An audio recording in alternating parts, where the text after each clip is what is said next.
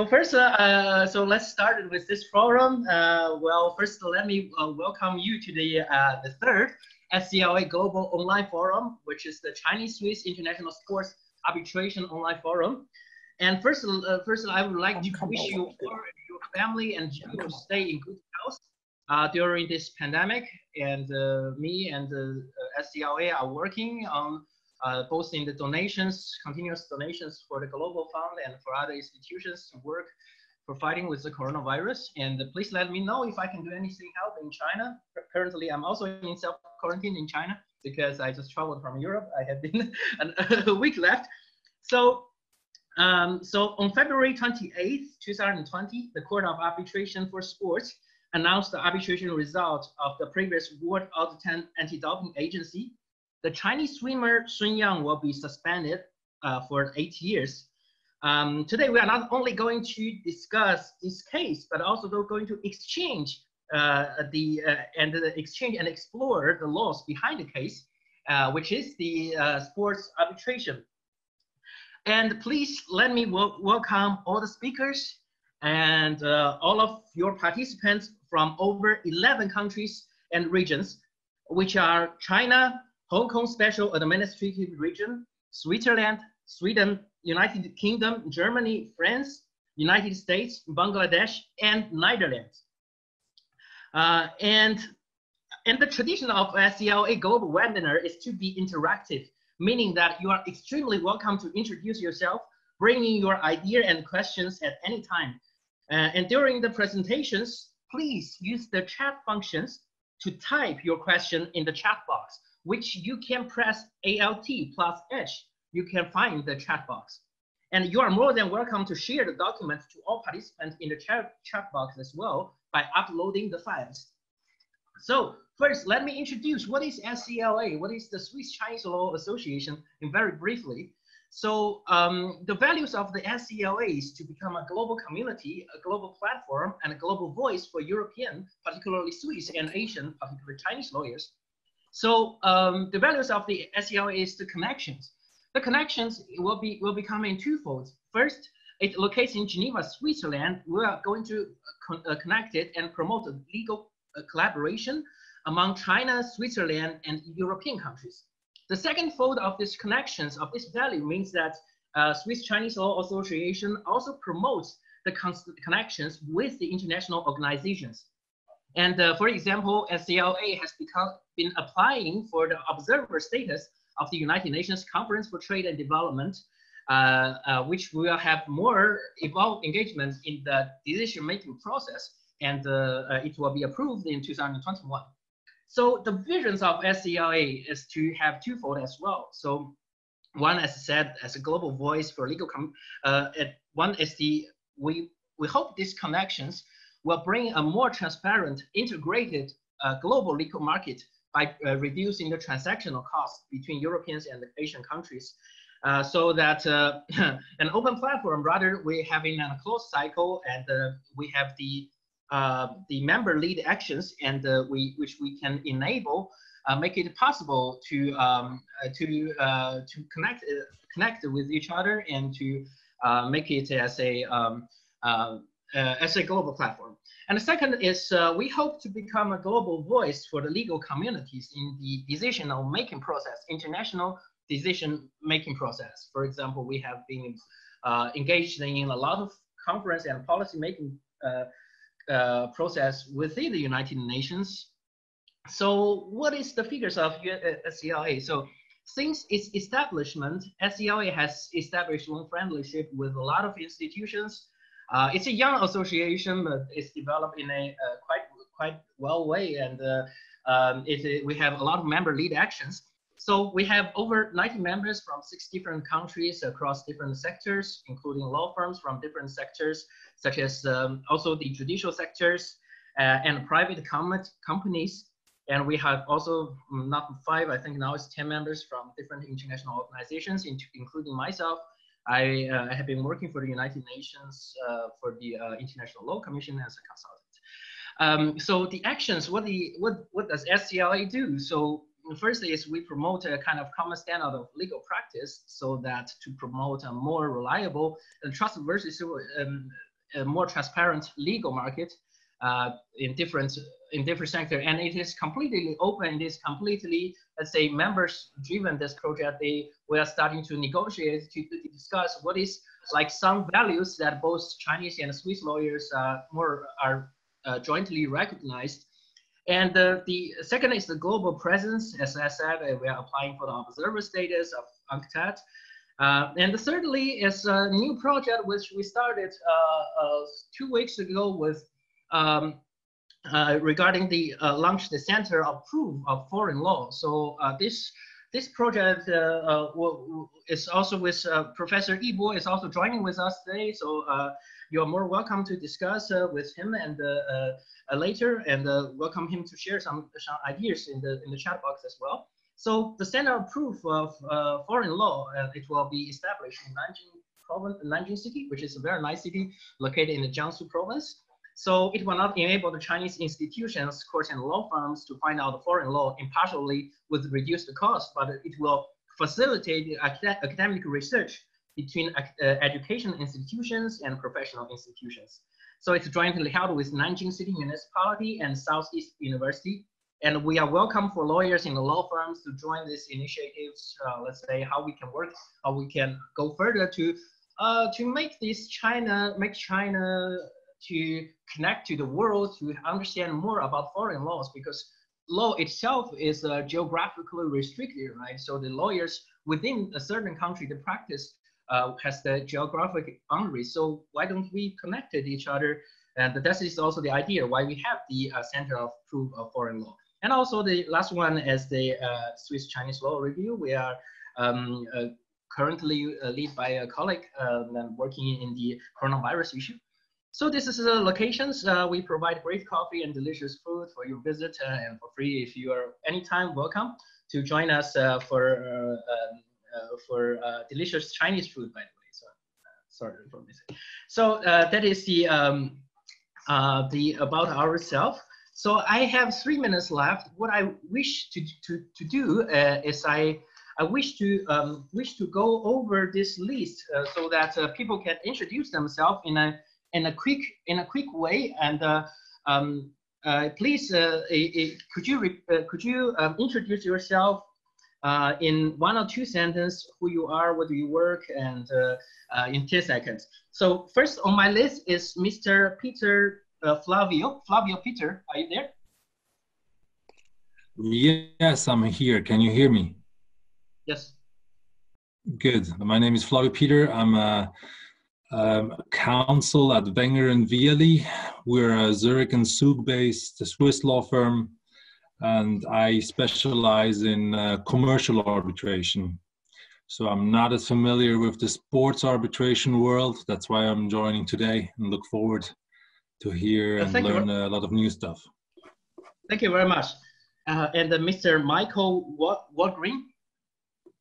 Are you there, Mr. Michael? Maybe he has not. He will join us maybe later. So next, Mr. Tan Yaowen.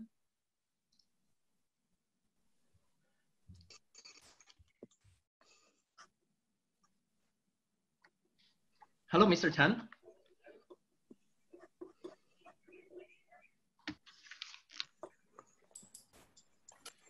Okay, so so we'll come back later. So next one is Miss Victoria Sorry for my. That's quite all right. I constantly get that. I'm Victoria Tsvetanova, joining you from the UK, from Denton's, and I work in the field of sport with the particular aspect of competition law. So less on anti-doping, but that's why I'm here as well. Find out more. Okay. So next one is Mr. Wang Xiaoping from China. Are you there, Mr. Xiaoping? Yes. My name is Wang Xiaoping. I'm the partner of the Grand Law firm in China. I'm located in Beijing. My specific field is international investment, international trade, and also the intellectual property and financing. Eventually, I'm just have been in the Lausanne last January. I eventually help in the Olympic Museum there. Anyway, Okay. I'm a little bit, you know, interested in such sports arbitration. Eventually, I'm in charge of some litigation and arbitration, but not yet in the sports arbitration. Because, Thank you very much, Mr. Xiaoping. yes. And we will stop here, and we'll come back to introduce ourselves in the break. So please let me firstly welcome Mr. Wu Ming, partner at Zhonglen Law Firm Shanghai office. He will bring up a discussion regarding the case brief and insights from a Chinese perspective in about the Sun Yang case. Mr. Wu Ming specializes in international commercial arbitration and international sports arbitration. Mr. Wu Ming is one of the few Chinese lawyers who have practical experience in sports arbitration before FIFA, Dispute Resolution Committee, Basketball Arbitral Tribunal, and Court of Arbitration Sports. So time is yours, Mr. Wu Ming. Okay, thanks, Mr. Zhang. My name is Wu Ming, a partner at Zhonglen Law Firm Shanghai office. And today, thanks Swiss Chinese Law Association for organizing this fantastic event. And let me share my point of view on the case VADA versus Sun Yang and FINA before CAS. I wish this event a great success. So I'm gonna share my PPT with.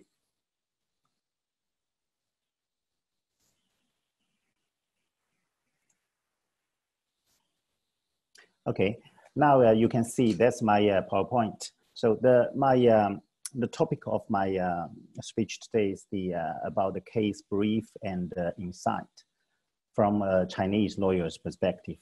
Okay, so today I will have around 10 minutes to give my speech, which will be split into two parts. Part one will be I will brief this case and introducing the factual background and focus of dispute. And part two, I will share my thoughts on this case, like what kind of lessons we can learn from this case.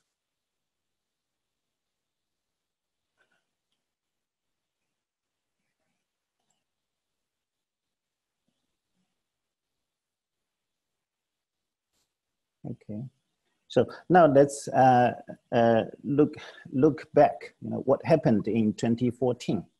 Okay, according to the athlete, because of an issue with his heart, he would faint after some training sections. So in 2014, the athlete's doctor made a mistake and prescribed him a banned substance to treat that issue. Okay, and as an consequence, so the athlete tested doping positive, and as a result, he received a 3 months period of ineligibility. So apparently that athlete already committed his first anti-doping rule violation in 2014. And does it matter? Yes, because according to the FINA doping control rules, if an athlete commits his second anti-doping rule violation, then the period of ineligibility will be doubled, which means a 4-year period of ineligibility will become 8-year ban. So, and as a rule, the arbitral panel has no discretion in this issue, okay? And then we move to the event of 4th September 2018. What happened on that evening?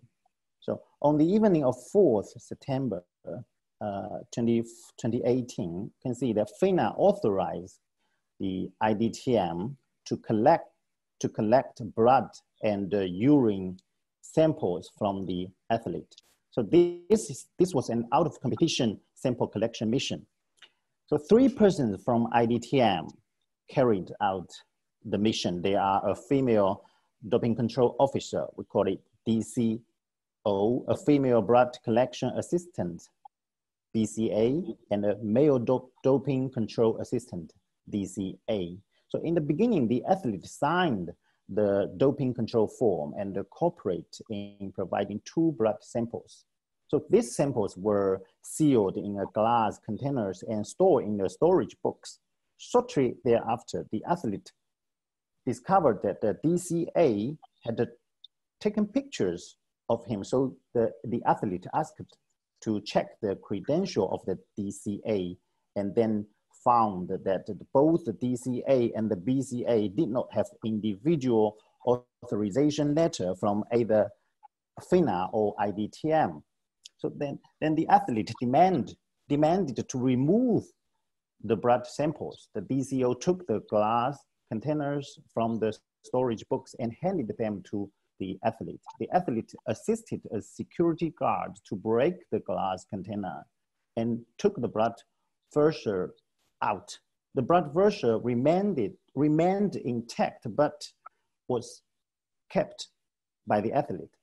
The athlete also tore the doping control form that he had previously signed. So that is the very brief factual background of this case. And then we look at the argument on the interpretation of Article 5.3.3 of the International Standard of Testing and Investigations. Okay. So now, how to interpret this article is the most important issue of this case. But unfortunately, CARS disagreed with the athlete interpretation on this article and concluded that a generic letter of authority issued by FINA to IDTM is sufficient. And so the DCO, DCA, and BCA did not require a specific and individual authorization letter mentioning their names individually.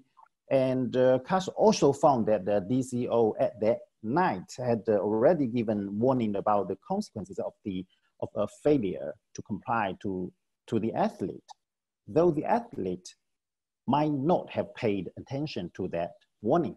Okay?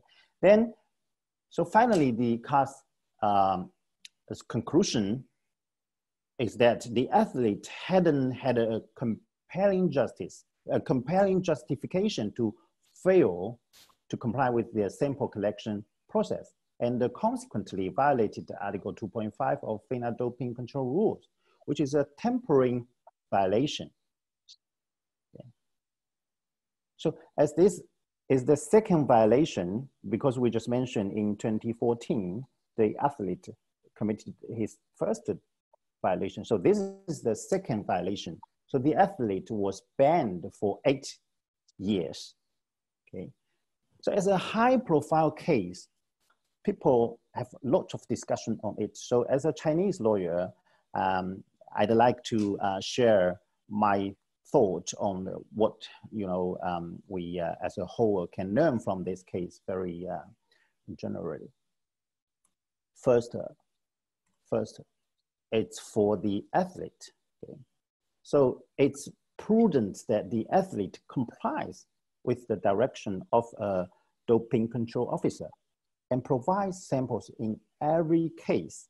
So if the athlete has any objection to the entire process, he or she can still, cooperate to conduct the sample collection and under protest by recording his objection, complaints, or any comments on the doping control form or through any other methods.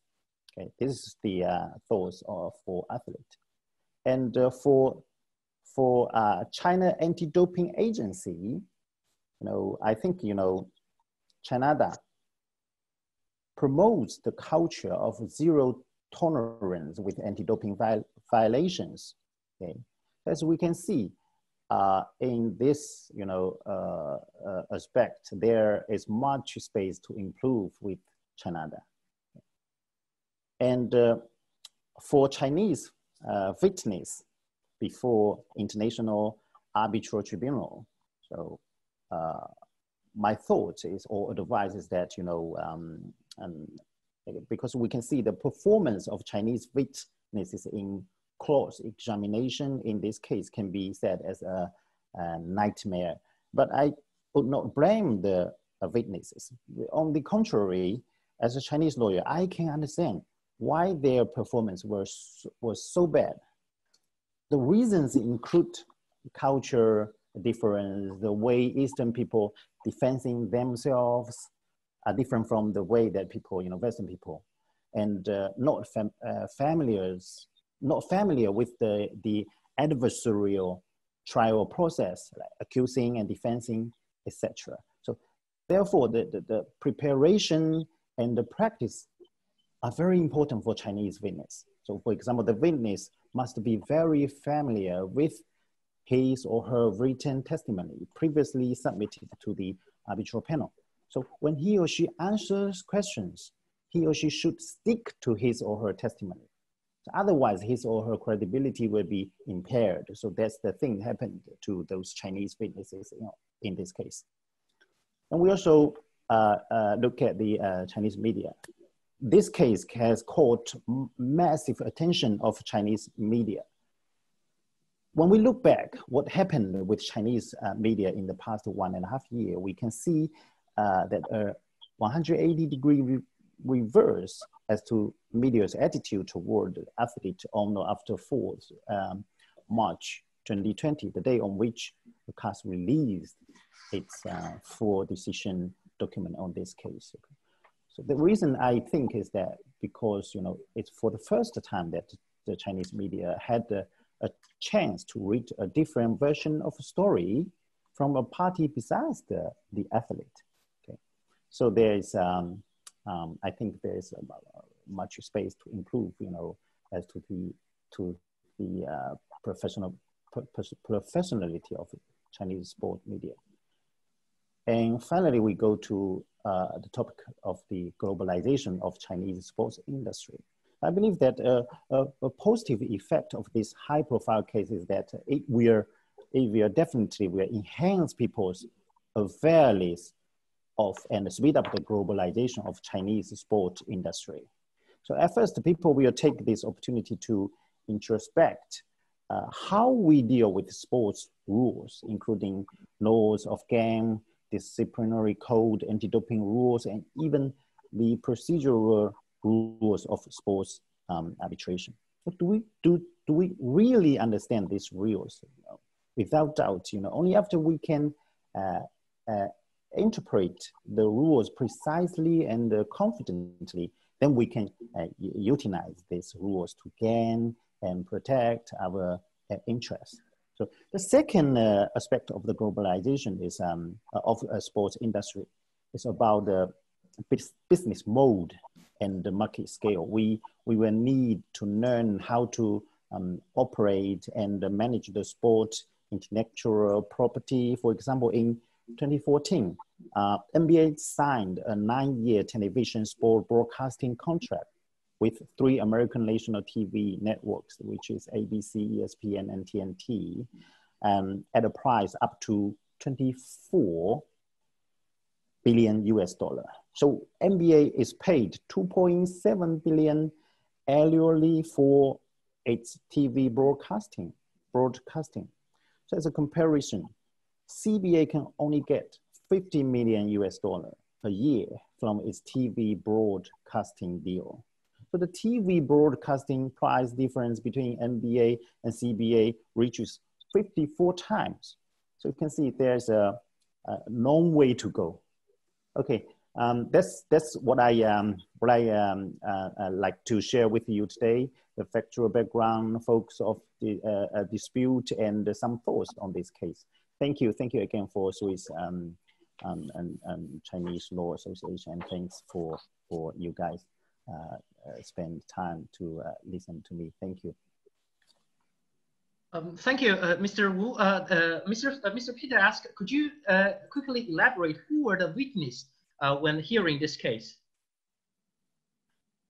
You asking me? Yes. Okay. The witness, the number one witness is the athlete, because the athlete, in the international sport arbitration, he can at the same time he can be an witness. So he's the number one witness. And the second one is his doctor, Mr. Ba Zhen, should, I think, take the responsibility for the athletes' first doping rule violation. You know. And the third witness is a leader of the Chinese swimming team. You know, the national swimming team is a leader. He is the person that, you know, that night the athlete called to. And the fourth witness is the deputy leader, or is someone that who in charge of the Zhejiang province anti-doping agency. So he's at that night the athlete, and Mr. Ba, Dr. Ba also called to the witnesses, the fourth witness, for like, you know, asking for his opinion on what the rule, the anti-doping rule should be interpreted. And the fifth witness of the athlete is Shenyang's mother. And the last one witness is an expert on China law, Professor Pei Yan. So that's the witness of the athlete, and in this case.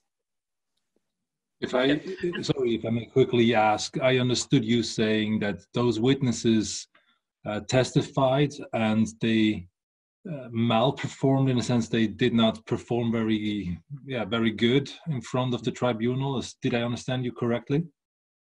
Yes, you are correct. Okay. That's what I'm talking about. That's why I was asking. I wasn't quite sure who the witnesses were. I understand.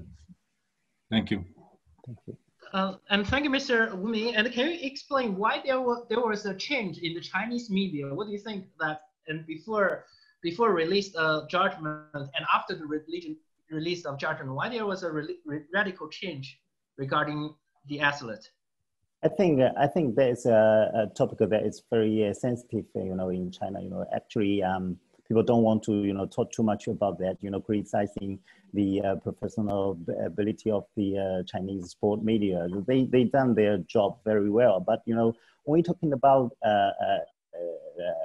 specifically, you know, on this case, you know, last year I had I wrote 2 articles on this case, you know, for talking about what will happen, you know, in the cars trial, what, you know, something like that, you know, very professional analyze on this, but you know, but from the perspective of the sports media, they only listen to what the athlete talking about, you know.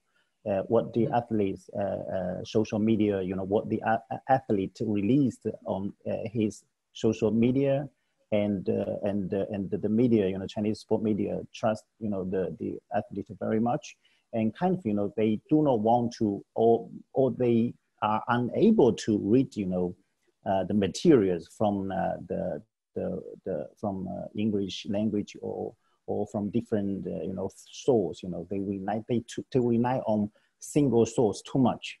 So after 4th March, and they have the chance to read the 48 pages, you know, the full decision, which disclose lot of facts, not of arguments, you know, not of analysis, reasoning. So then they have the chance to sit down and think, you know, what is the truth. You know?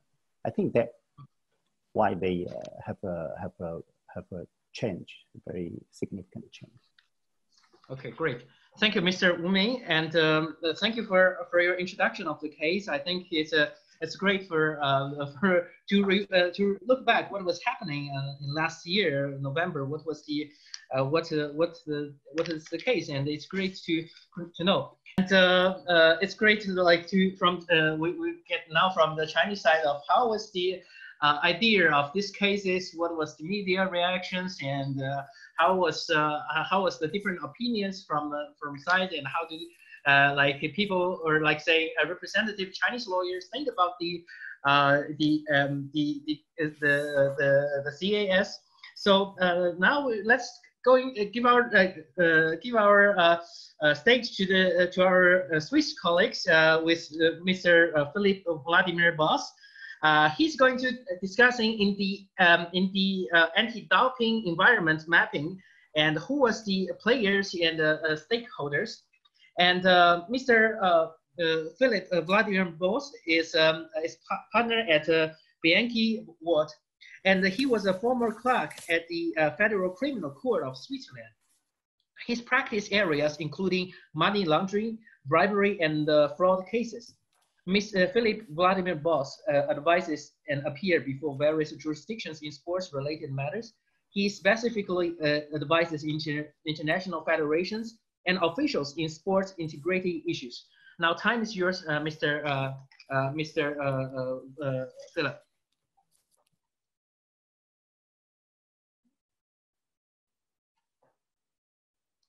Try to share my screen,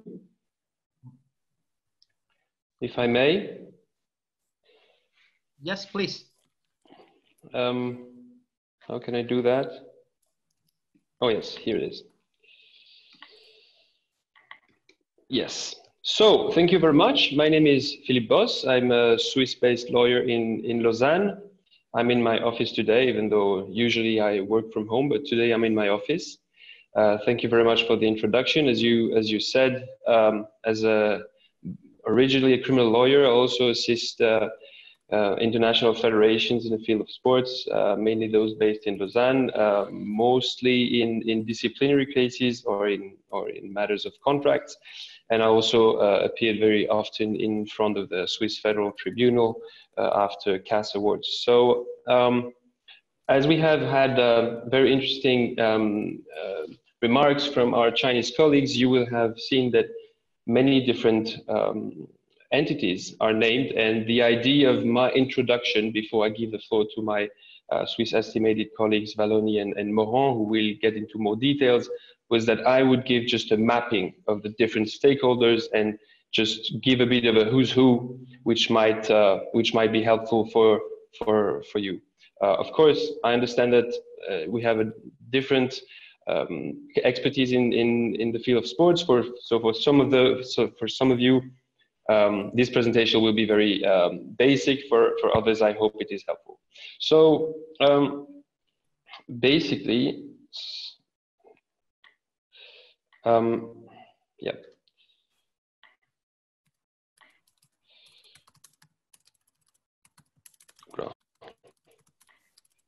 Yes. So I will, as I said, make a mapping of those stakeholders, and straight after that, always make a direct reference to the Sunyang case so that we can place each of those stakeholders both generally and specifically in the Sunyang case, which is an award which you can find if you're interested on the website of the Court of Arbitration of Sports. So starting now with WADA and the WADA code. So WADA, the World Anti-Doping Agency, based in Lausanne, but with headquarters in Canada, in Montreal. It might be useful to say that it is based on the cooperation, let's say, of both governments on the one hand, but also the Olympic movement, which makes that they both together represent the World Anti-Doping Agency, each of them through different bodies in a rather complex structure, but each of them with 18 members. They together form the foundation board of the World Anti-Doping Agency, which you can see is based on the WADA statutes. All those references in blue are, of course, those you can click on and find the example on the internet. So this is something you see in the Sunyang case. It clearly says that WADA's aim is to promote and coordinate the fight against doping in sports internationally. So WADA's aim is not to enforce it at first. The task to enforce the World Anti-Doping Code at first lies on other bodies, but of course WADA will be there to have a global coordination and enforce it in the last resort where necessary, and which is what happened in the Sunyang case. So, for example, going back to how WADA is representative of the sports world as regards the Olympic movement itself brings its 18 members through different bodies, which are, well, sorry for very barbaric acronyms for those of you that are not familiar with them, but IOF, which is the Association of the Winter Sports Federation at the Olympic Games, ENOC, which is the Association of the National Olympic Committees, ASWAF, which is the Association of the Summer Olympic International Federations, GAIS, which is another association of international sports, but not limited to Olympic sports. The IOC Athletes Commission, which is where athletes would have more impact on WADA and its structure. The IOC itself, of course, and the IPC, which is the International Paralympic Committee. So all those entities will then, through their own internal representations and elections, bring those individuals to the foundation board, which will then give some representation to the very vast and diverse sporting world or Olympic movement, let's say. So this is a bit to give the idea of how representative WADA is. This is just a tiny note on the budget. In 2018, WADA had a $35 million budget, and you will see that it's equally sourced by both the public authorities and the Olympic movement.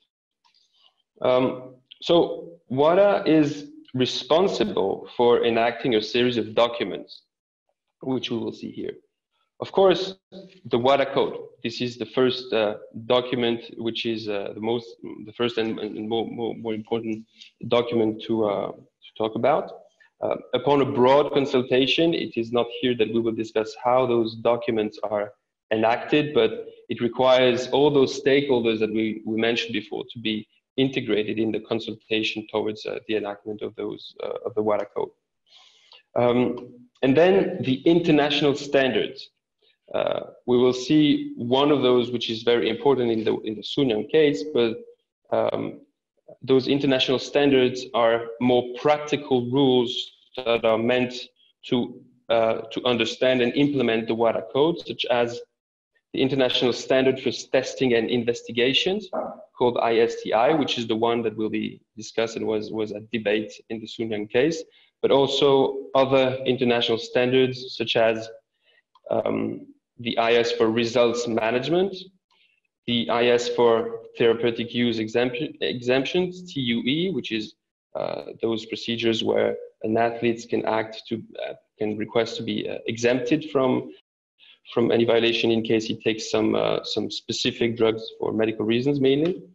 The International Standard for the Protection of Privacy and Personal Information, this is data protection. Another standard for education, a standard for code compliance for signatories. This is very relevant in the Russian saga, where we see whether or not a signatory, so for example, a national anti-doping agency, is compliant with the code or not. And as well, the international standards on the prohibited list, which will list all the drugs that are being prohibited.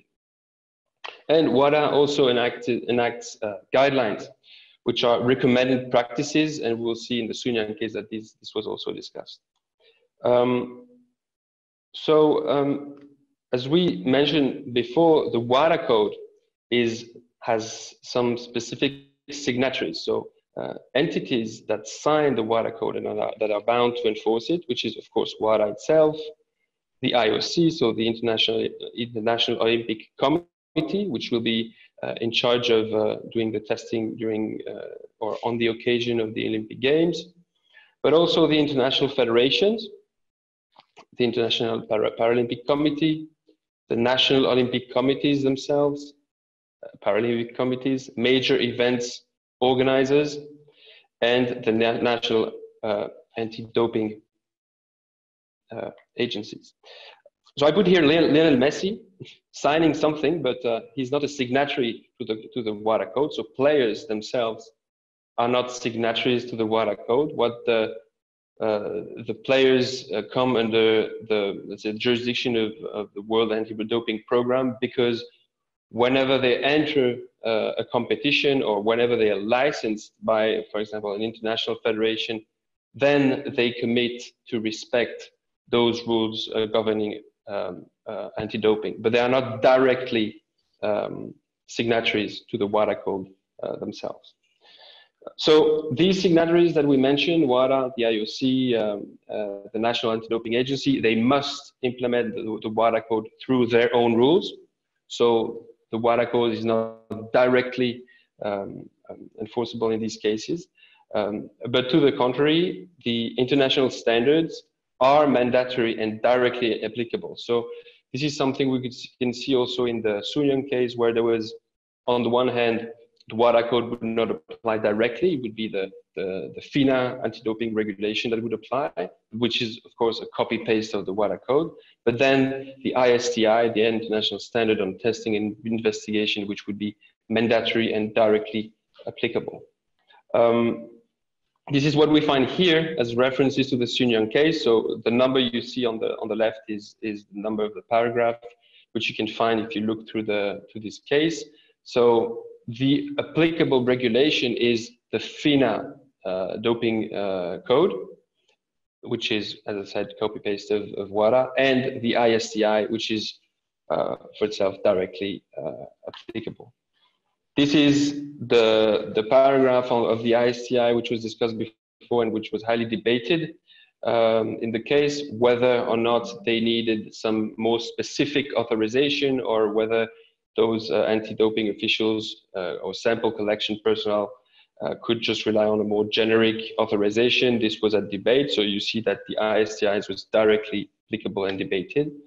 And here, sorry for the upper part does not have the number, but it's a part of the testimony of one of the witnesses, which was WADA's official, which said, and which was accepted by CAS, they say that the panel does not dispute Mr. Kemp's testimony and fully adheres to his logic that WADA's guidelines are not binding. So this is relevant, as we mentioned before, WADA code, international standards, guidelines. Those guidelines will help people understand how it works, but it's not binding source of law. So who tests who? That is also an interesting question, because as we saw before, there are many signatories, and we want to know who does what in these circumstances. So basically, in a very basic fashion, international federations will test international athletes, so those that participate to international competitions, and national anti-doping agencies will test national athletes. So in the FINA, in the Sunyan case, of course, Mr.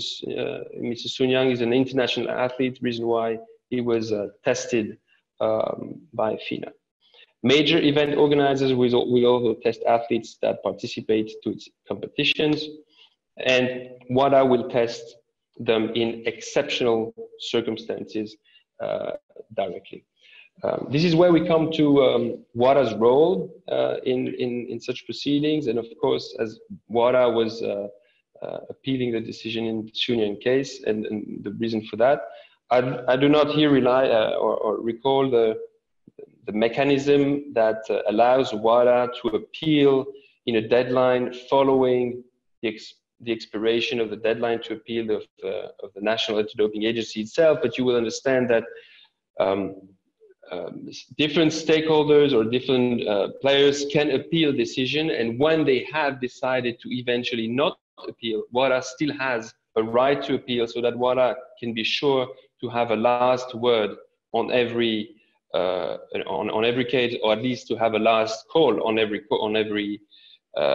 case, and bring the case to CAS if it considers that the decision made by, in this case, FINA was not satisfactory in the present case.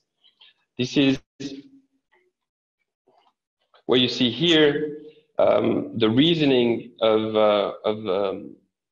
this cascade of appeal deadlines that Chiquinara could challenge the appeal decision at first, and that WADA could eventually decide it. And here it is interesting because CAS, or the CAS panel, explained the reason why it is reasonable to have this inequality, if you want, because our estimated Chinese colleague before mentioned that there was inequality between WADA and the athlete. And they say here in paragraph 176, where they say the special status and unique function of WADA serves it in the general interest to prevent and counter doping-related violations in sport. And in doing so, it pursues one of the key objectives of the Olympic Charter. And this is the reason why it has this right to appeal after the other stakeholders eventually decided not to. So who is involved in a process, in a doping process? A testing authority. So that authority or that body which is designed to test one specific athlete. Then a sample collection authority. In that case, there was IDTM, so a private company who is instructed by the testing authority to perform that testing. A result management authority, that can also be another entity or the same entity, depends on the cases. Then an arbitral tribunal, we see CAS, this is the case here, an appeal tribunal, the Swiss Federal Tribunal, even if appeal is probably improper in this case because it's a very limited power of review. ITA is another specific entity newly created and based in Lausanne also, who can be instructed by specific federations, especially to perform some or all of its tasks in anti-doping. So reference to the Sunyan case, sorry if it's pretty long, but it says that FINA had results management authority and authorized the mission as the testing authority. So FINA was the testing authority, and that the company IDTM was the sample collection authority. So you see that they're named differently, and that it eventually, that FINA formally asserted the violation. So FINA brought up the fact that there was a violation, and in consideration of all of that, CAS clearly found that FINA was the testing authority and IDTM was the sample collection authority working on behalf of FINA. Then the FINA doping panel issued a decision. This is also important because FINA was in charge of the results management. So when we speak of results management, it means who's in charge of taking the decision that would be appealed. And then the arbitral tribunal was CAS, and CAS found that it had jurisdiction to adjudicate this matter. Maybe a last word on the athlete, because he's also a stakeholder, even if it's not a signatory, he's directly interested at the issue of that. So what the athlete must do, first, the athlete must know the anti-doping rules. This is pretty tough because they are very complex and heavy. We might remember some cases where the athlete just did not know that, for example, a substance became prohibited at one point, a substance which he had used for many years. So it comes to very harsh situations. If we remember, for example, Maria Sharapova, who used some very basic medication for years and which suddenly became prohibited and was suspended for quite a long period. So it may be harsh sanctions just because of this, but this is the strict liability of the athlete. So he must know the rules. The athlete must be available for testing at all times. This is also quite a heavy requirement. And he must be responsible for any substance found in its samples, such as we said before, this represents the strict liability that he bears. And also the entourage of the athlete. So his team, his staff, his family, we have seen that this had an impact in the Sunyan case. The entourage may cause an anti-doping rule violation by the athlete. So they must take care of this. The athlete cannot just rely on them and say, well, it's not my fault. I was badly advised. Whatever bad advice he receives, he's responsible for it. And for example, in the Sunyan case, in respect of the athlete, first, the CAS says, well, the athlete is a world-class athlete with an impressive list of sporting achievements. He's not, however, above the law or legal process. The rules apply to him as they do to all athletes, and he's required to comply with them. So of course, if he's required to comply with them, he has to know them before that. And as regarding his entourage, is the principle that an athlete is responsible for his or her own actions and cannot deflect responsibility to his support staff is a well-established CAS jurisprudence. And this is, for example, as our colleague before mentioned, the first anti-doping rule violation of Mr. Sun Yang, who was done on behalf of bad advice received by his doctor. Well, this is bad luck, but that's the situation he faces. He assumes the responsibility for the mistakes of his staff. So that's it. Thank you very much for your attention. I hope this did not go too fast. I saw that there was some maybe question.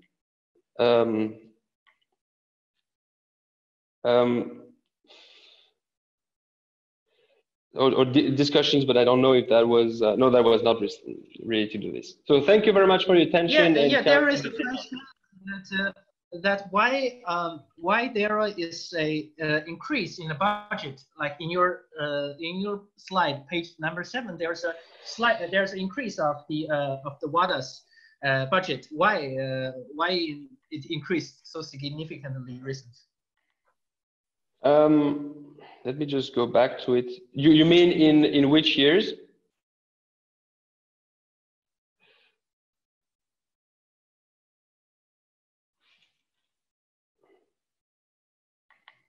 Sorry, I think in the slides in the page 7 there is an increase. I mean, regarding the CAS, sorry, the WADA's budget.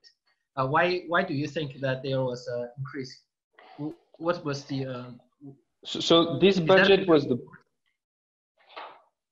the budget was this was the 2018 figures. I don't have a specific explanation, but I wonder if this was.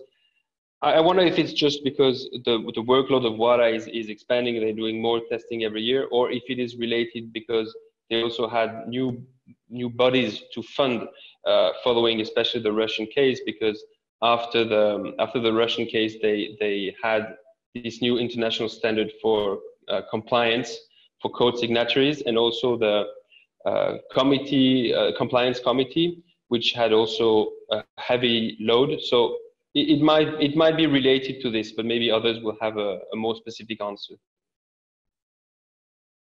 Yeah, and I have a question for regarding the international standard, or like ISTI, this kind of rules in different countries. We got participants like Ms. Kesnia from Russia, and for example, I don't know how does it work in Russia or in Sweden. Let's say Mr. Michael Walgren, can you comment that how was this international standards integrated in your country's anti-doping agency? For example, in Russia, I just heard the news in the last November that there was the national team was banned for the Olympics for a while, and also this year there are several athletes involved in the anti-doping agency. So how was it? How does the Russian or Russian lawyers think about the anti-doping rules provided by the WADA and like the procedures like ISTI something?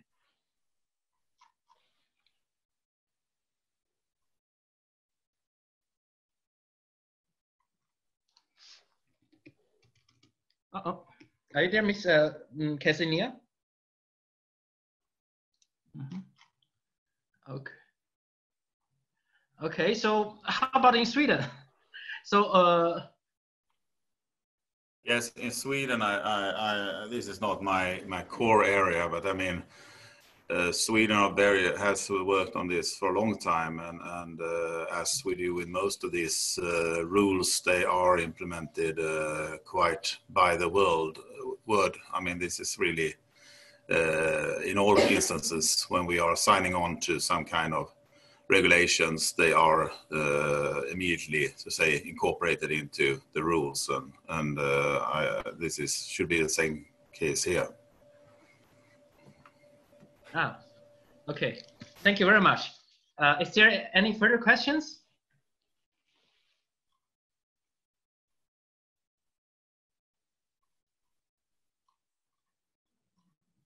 Okay, great. So yes, Jean-Pierre. So Tang, I mean, just an observation on the budget for Mr.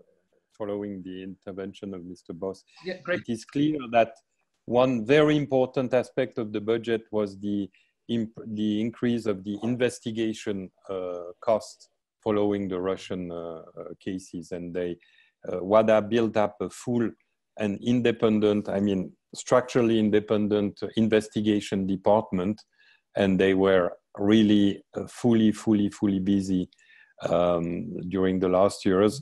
They appointed a former Interpol inspector, in Mr. Günther. I have a blank on his name, but I mean, he was one of the 3 experts on the first on the IC Commission, and then he moved to head the investigation department of WADA, and they are doing. They have a massive operational job to conduct. Thank you. We got a question from Mr. Shen Chang. Can you explain your question? What does, can you explain your question a little bit?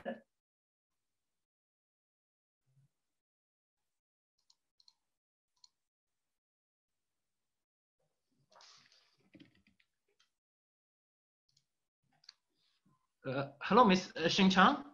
You have a question. Does the term DCOs in the ISTI 5.33 refers to the DCO only, or it includes BCA or DCA? What is this question? How could you explain a little bit? Yeah, I want to know whether the terminology DCOS refer to a collective team, or just refer to one person DCO, including BCA and the DCA. This is a terminology very special in this case. So I want to know what's the true meaning of this terminology.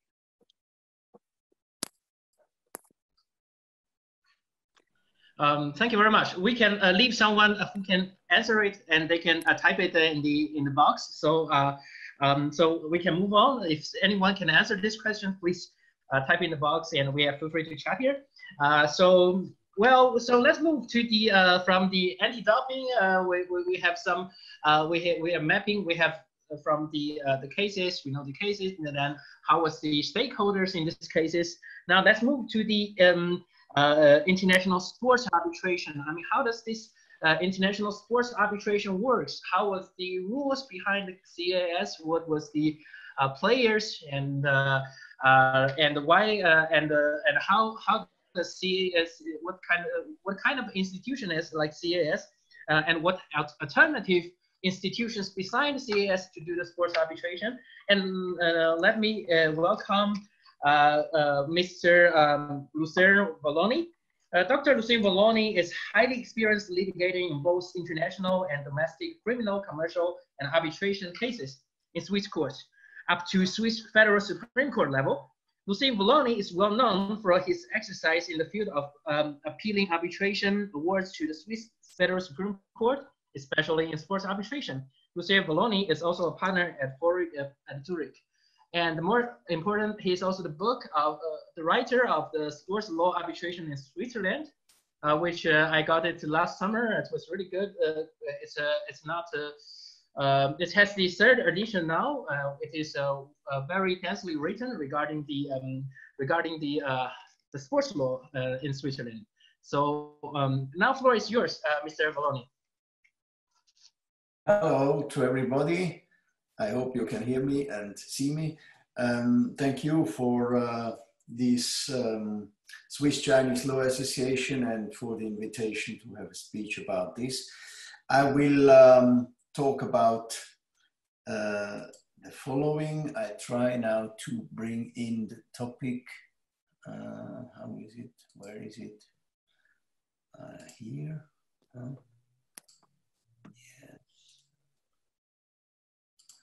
So, can you already see it? Can you see it? Huh? Is it okay? Yes, it's perfect. Okay, good. Introduction of international sport arbitration. The time is very short, so it can be only a little bit high level. but there are people who perhaps have never done sport arbitration before. That's the reason why I'm going on this high level. Now I will talk about 4 topics: settlement of sports-related disputes in sport, then the international courts of sports organization internationally in the federations, and then the sport arbitration and something about the Court of Arbitration for Sport. Now, if it is clear that if you want to run a sport federation, you also want to make sure that your rules are applied, and also especially disciplinary rules, you want to have them applied. And that is necessary. You need a certain power. And this power is coming from the state law, and national law is there different from country to country. But what we can say, a lot of organizations are based in Switzerland, and Switzerland does give a lot of power to any federation and any association. And this is protected even by the constitution. So, and this gives the right to set up rules and even to enforce them. Now, this gives also this law, this national law, gives the right to this international federation with seat in Switzerland, but in a lot of countries this would also be possible, that they can decide that certain internal bodies within a sport organization have a right to, let's say, put some decisions in respect of their of the application of their own rules. Normally, that are the disciplinary rules of the organization that are dealt with by an internal body. And this is clear that the national law gives some guidelines how such decisions can be taken. The first and most important point is that all these federations which have an internal decision-making process in place have to respect very, very basic principle of law, like the right to be heard and a fair hearing, and all these kind of important basic rules. And of course, what they have to respect is always their own statutes. That is very important. So they have to be measured by respecting their own statutes and regulations. So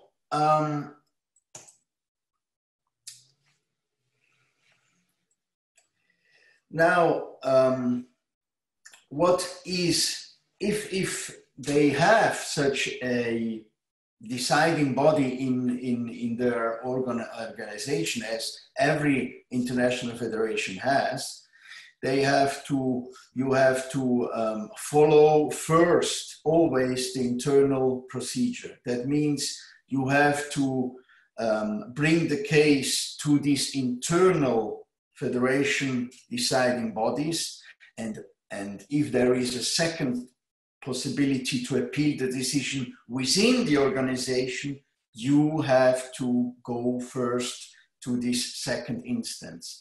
And only if you have taken all steps that the federation has provided for, you can think about other things. And that would be either you go to a state court, which is that was always the case before. In Switzerland, you can bring every case against any federation with a seat in Switzerland to the state court. But of course, the federations, they don't like that. And that is the reason why they have introduced an arbitration system. And this is possible according to Swiss law, because the Swiss law is very arbitration friendly, and it allows the federation to introduce such an arbitration system. And this was done by a lot of federations, the most of them. And this is done that the state courts do have very little to say in the end. And this gives the power to the arbitration court you refer to as a sport organization.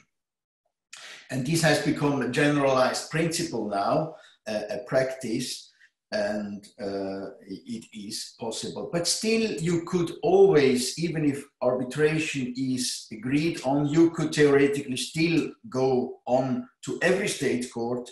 But of course, the other side, the federation, will then say, well, the state court is not competent anymore because there is an arbitration clause. That is something to think about.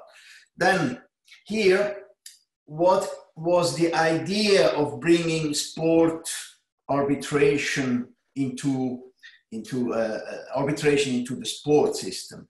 And it is different things are important.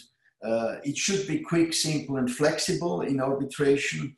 Well, quick with the costs, it's not always the case, but still quicker than a state court. That is something we can say. So that is true then.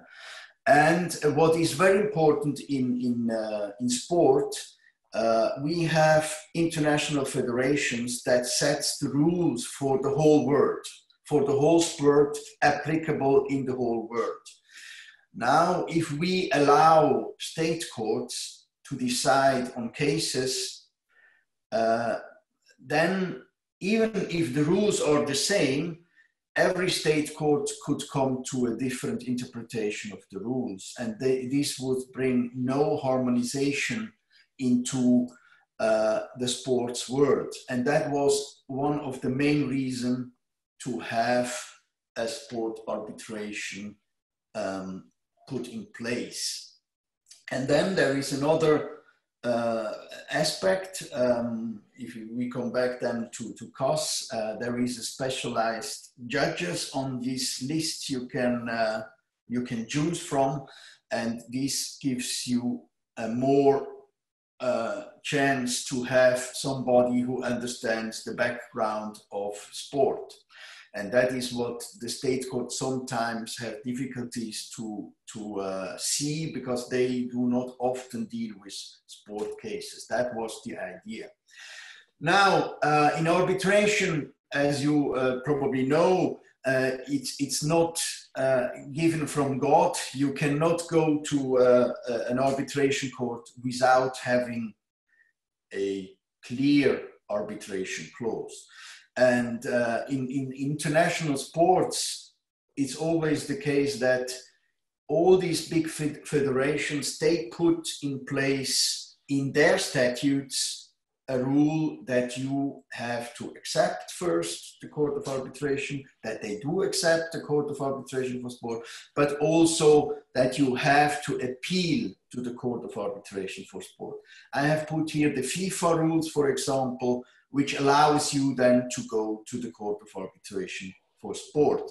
And the statutes do always also say that you are not allowed to go to a state court normally. And that is why everybody is going to the Court of Arbitration for Sport. So now, yes. Now I have talked about the Court of Arbitration for Sport, but how did everything start? And it was Juan Antonio Samaranch who had the idea back in 1983, and it came into force in 1984. So he was the one who was saying we need something harmonized, an arbitration court who is deciding on everything in sport.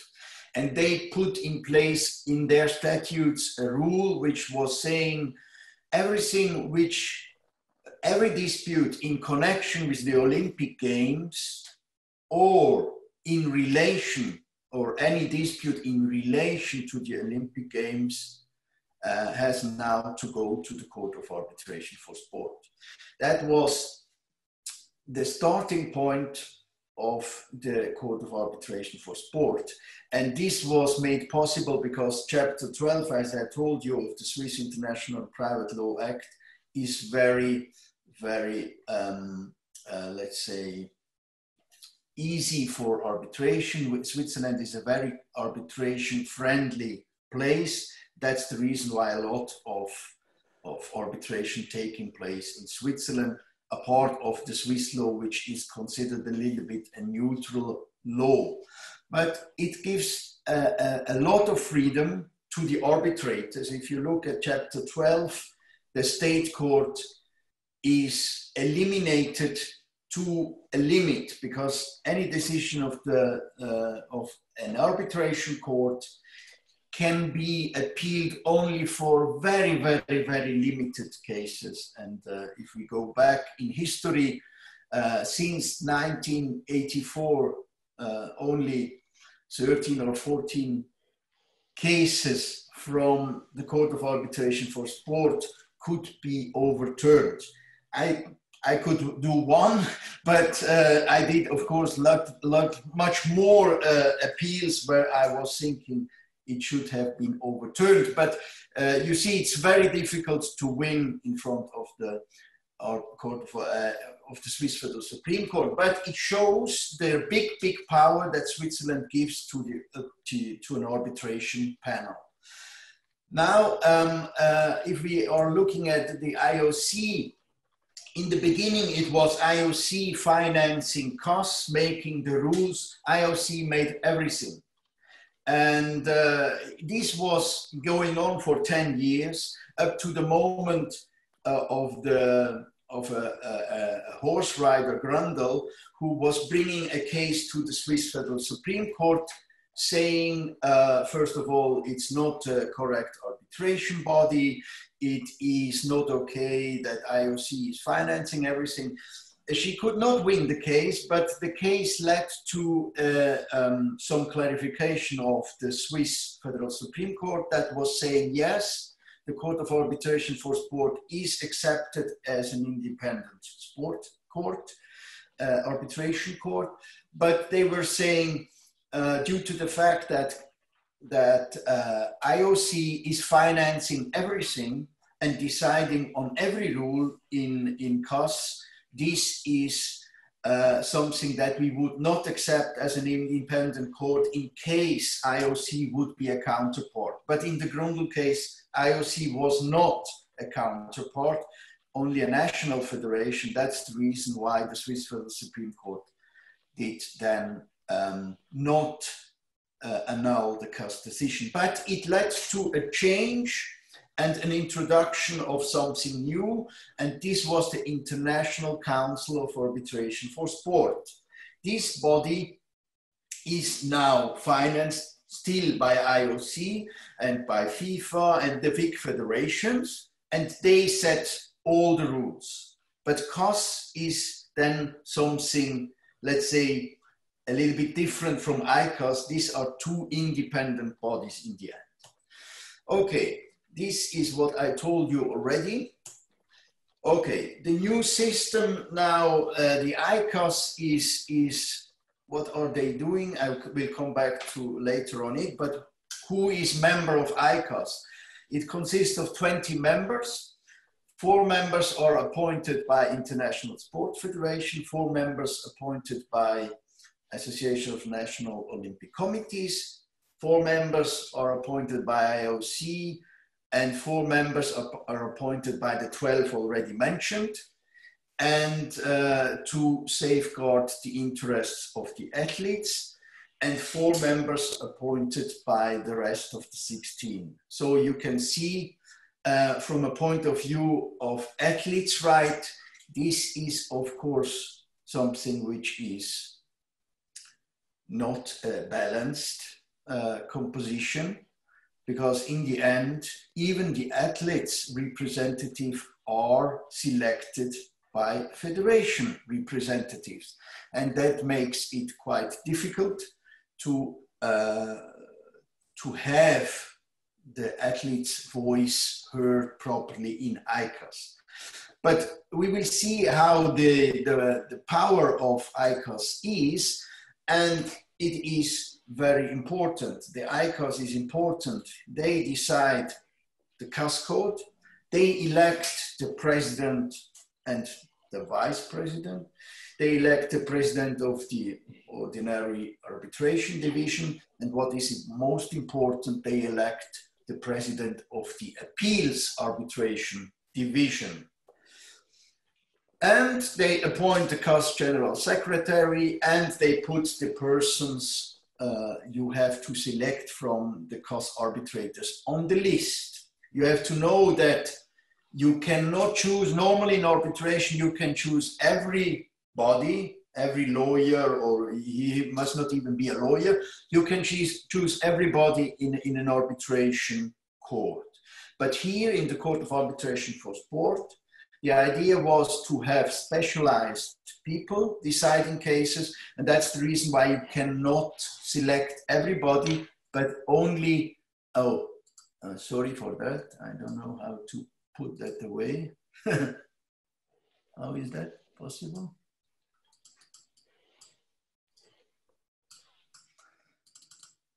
Huh? Do you know how? You see the rest also, huh? Thank you for sharing your emails. I think would you go as okay, now I have it again. Okay, sorry for that. Okay, so that's what they do. They have a lot of power, and they decide also about challenges for arbitrators. That's ICAS who decides, not the CAS. Huh? Okay, so, and the CAS, what is doing the CAS? I think the CAS, what we have to discuss here is they make also mediation. They do, they decide also on normal arbitration, but what do?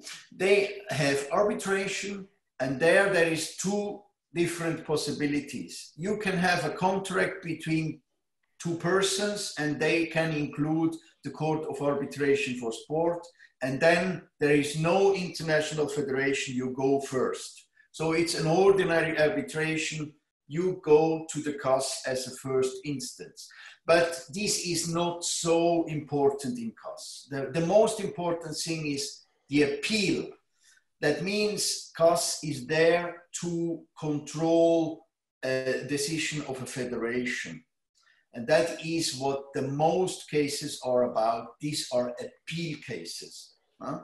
What they also do is they give legal opinions to federations, and they have newly introduced a CAS anti-doping division that is given the opportunity for certain federations who have not the knowledge or not the willingness anymore to deal with these quite complex doping cases.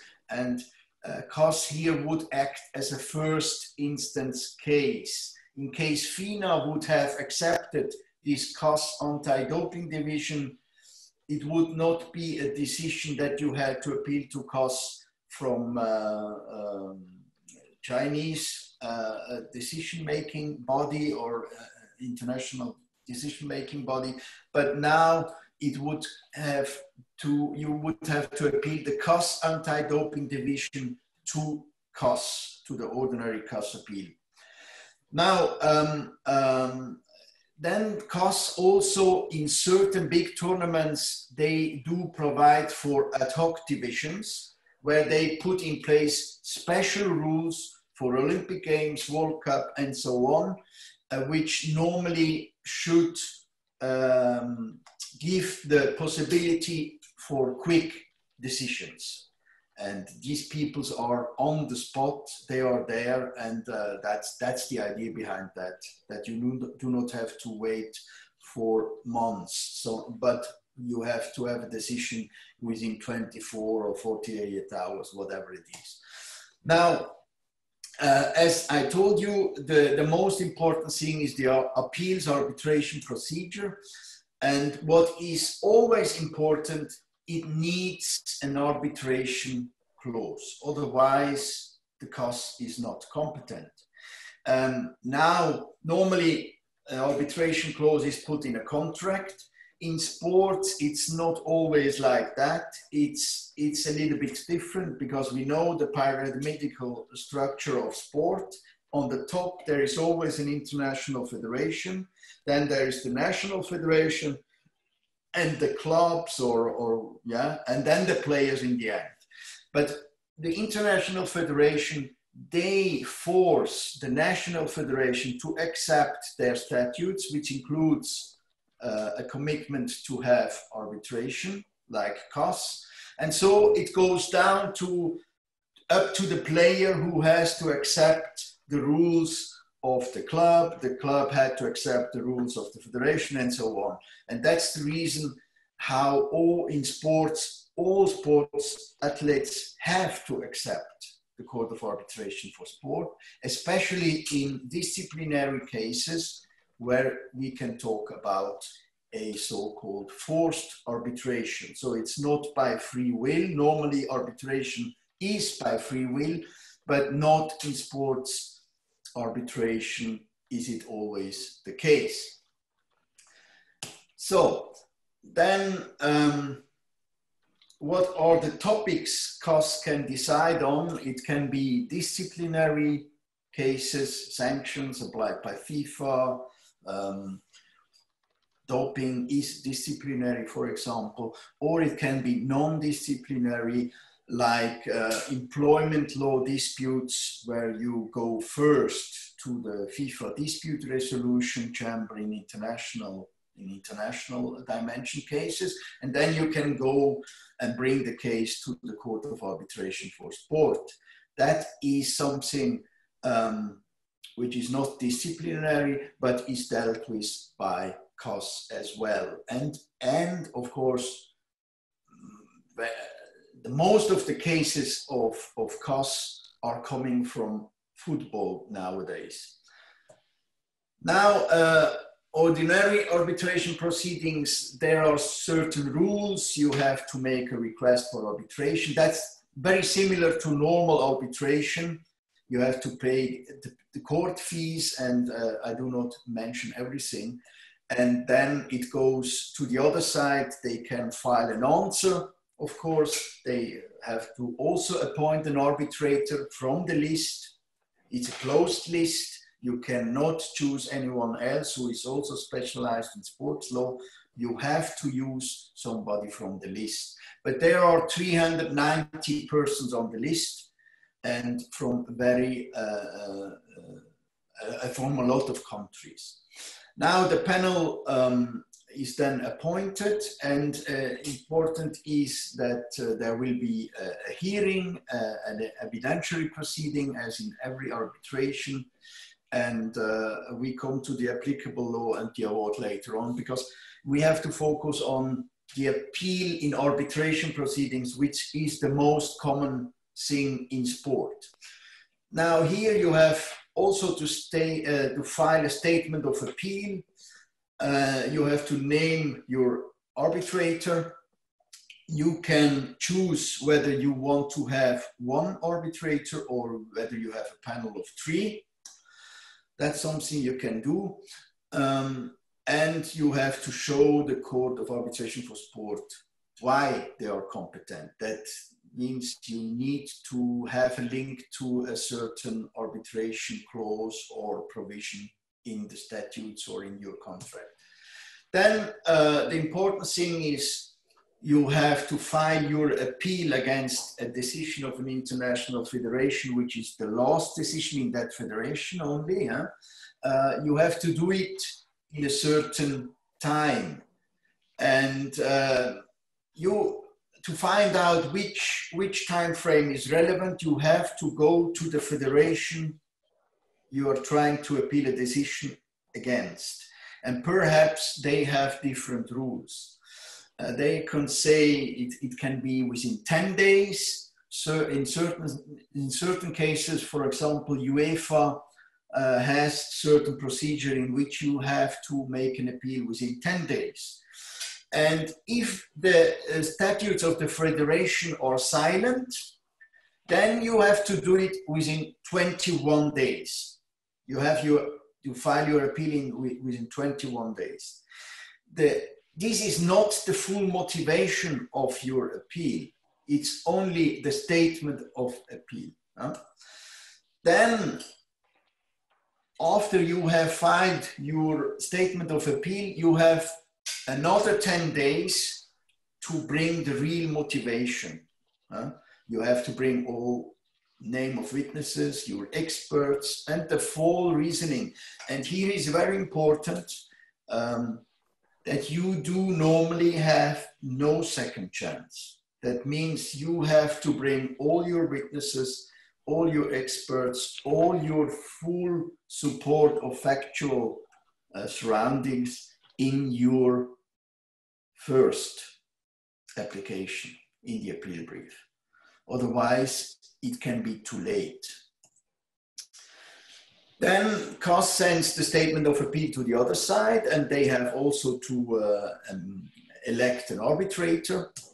And they have then, within 20 days, to find its answer and statement of defense. And you have to bring any defense of lack of jurisdiction as from that point in time. That is quite important if you want to bring the jurisdiction to a problem for the other side. You have to do it in your first application.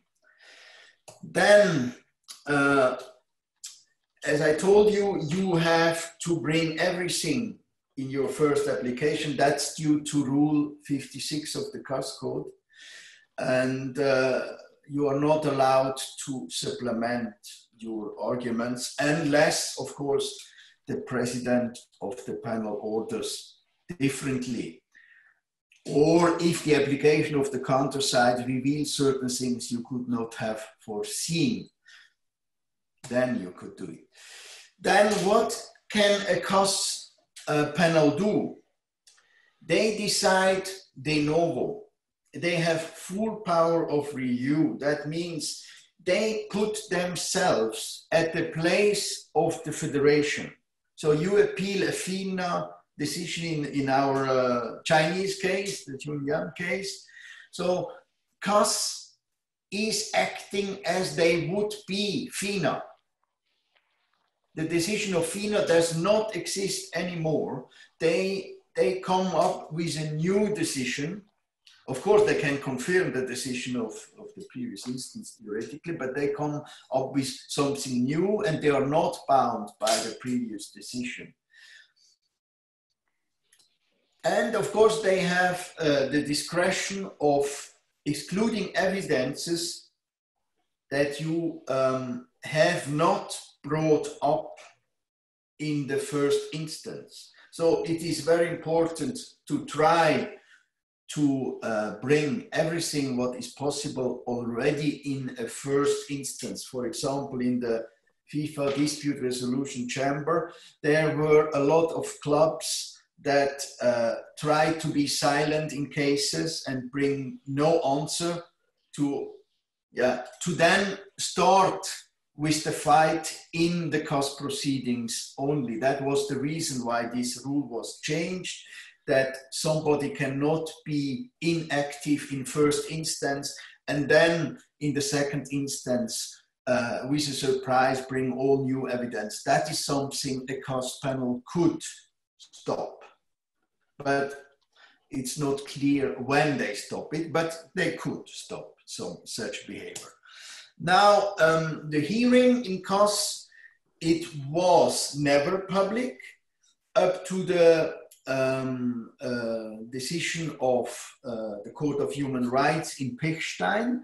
I brought the case to the Swiss Federal Supreme Court in the Pechstein case, and I requested that a public hearing must take place, and it was also requested already in CAS, but it was not granted, and in the end, the Court of Human Rights did decide that you have such a right.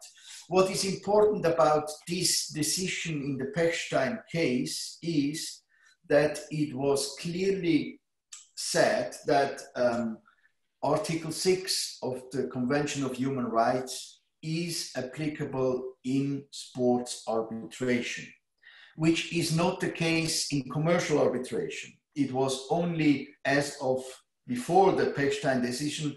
In commercial arbitration, it is only indirectly applicable, and this is not the case here. And now you have a right to a public hearing that was decided, and you can, of course, you have to request it, and you can bring oral arguments, witnesses, and experts will be heard. Then the most difficult thing in, let's say, in sports arbitration before COS is to find out what kind of law the panel will really apply. And the mess is in here. It's described in this Article 58, which tells you that a lot is possible, but you never know exactly how it will end up. Huh? And that is something. But Swiss law at a certain point in time will always come. Then they come the awards. What is interesting here, no dissenting opinion is allowed, which is quite interesting, but not good, I think. For the development of the case law, it should be allowed. And the award shall be made public unless both parties agree. So I think I can stop here. I can also talk a little bit about suspensive effect. What is important to know that if you appeal a decision like in this Chinese case, if you appeal to COS, it's not automatically suspensive effect that is granted. You have to request for such an suspensive effect or for provisional measures. And there you have to prove three things. You have to show to the panel that there is a risk for the athlete of irreparable damage. That is possible theoretically. Then probability of success, you have to show that your case has good chances. And you have to deal with the balance of interests of clean athletes and your client. So you have to find out a way to get this suspensive effect. You can get it. We have seen in the Guerrero case, it was possible. And we have seen it also in the Pechstein case where that was not given, but in front of the Swiss Federal Supreme Court, it was given. So I think that is a little bit about, in a nutshell, about arbitration in Switzerland. And yeah. Thank you very much, Mr. Valloni. Thank you for this great presentation. We have a very, I have a small question regarding in the history, right? It's difficult to get appeal, but what are the legal ground for those cases has been overturned by the Federal Supreme Court in Switzerland? What are usually these could be the reason? Well, we have to know the following. There are only very limited grounds, as I told you, and this is like that. I can tell you, it's 5 grounds that are possible. It's wrongful appointment of the arbitral tribunal. That means if they select in the COS case somebody from outside the list, that would be wrongful. Huh? Or if the parties agree to having 3 arbitrators and they select only 1 arbitrator, for example. Then this is very seldom. You can forget about that ground. Then incorrect decision on jurisdiction, that is the one that is most successful. Because, I'll tell you why. Because if you appeal on the jurisdictional issue, the Swiss Federal Supreme Court has full discretion on review. And that is the big difference to the other points. Because on the other points, you have to think about, normally a judge can see the whole picture where you see me. But now, with the Swiss Federal Supreme Court, in jurisdiction can see the whole picture, quite the whole. But in the other cases, for example, the right to be heard, or the breach of ordre public, or decision made against somebody has not even asked, no party has asked that he should, that the decision shall be like that or that, then you can also go to the Swiss Federal Supreme Court. But the line is only one small line. They can look at the case, and the rest they have to forget, because they are bound by what the arbitration panel has done. And that is what people a little bit forget, that they think that the Swiss Federal Supreme Court has a look at everything. It's not true. You even have to tell our highest court, you see, imagine this, the highest court of Switzerland, you have to even tell them what the law is. What the hell is that? You have to tell them the law is like that. And if you do not that exactly, you have no chance. Which is strange. But yeah. Okay, it's the law. It's the law. So it's very difficult to win.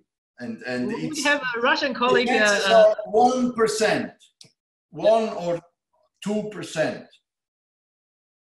Yeah, we have a Russian colleague, Ms. Melenkova. Are you there, Ms. Melenkova? That she asked some questions regarding the figures. I'm very curious, you know, from Russian side. I mean, how would you think of the cases or the judgments in last November regarding your country, and how do you think about the case as legal professionals in Russian? Do you think do you have some ideas to share? Are you there?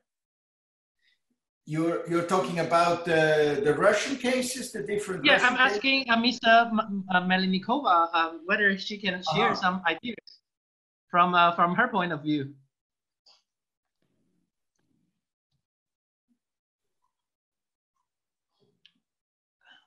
Hello, Ms. Malenkova.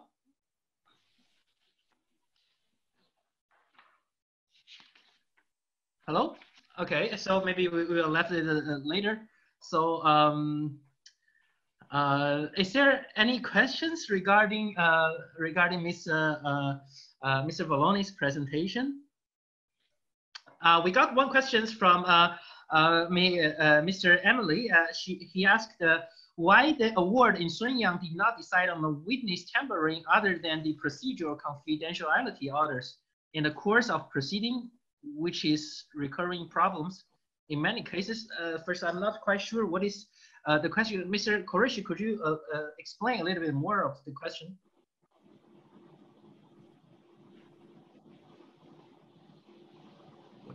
Wait. I need to. You need to unmute.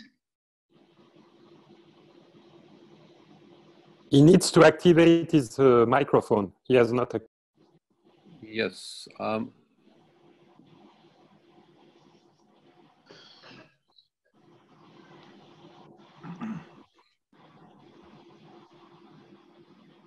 Oh, there we go.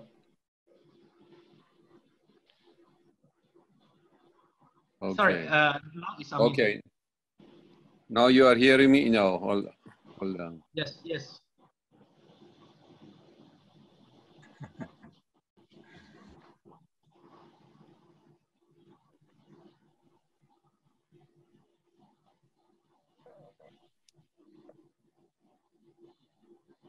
How about now? You hear me?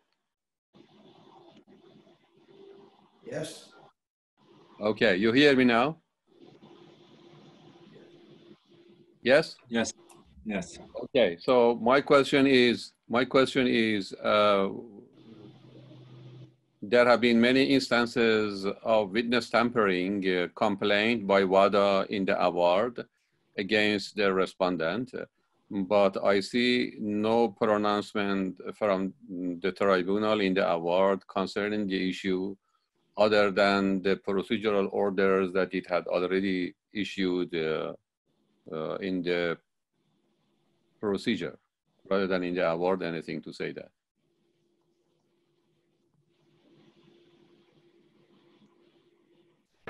You are not hearing.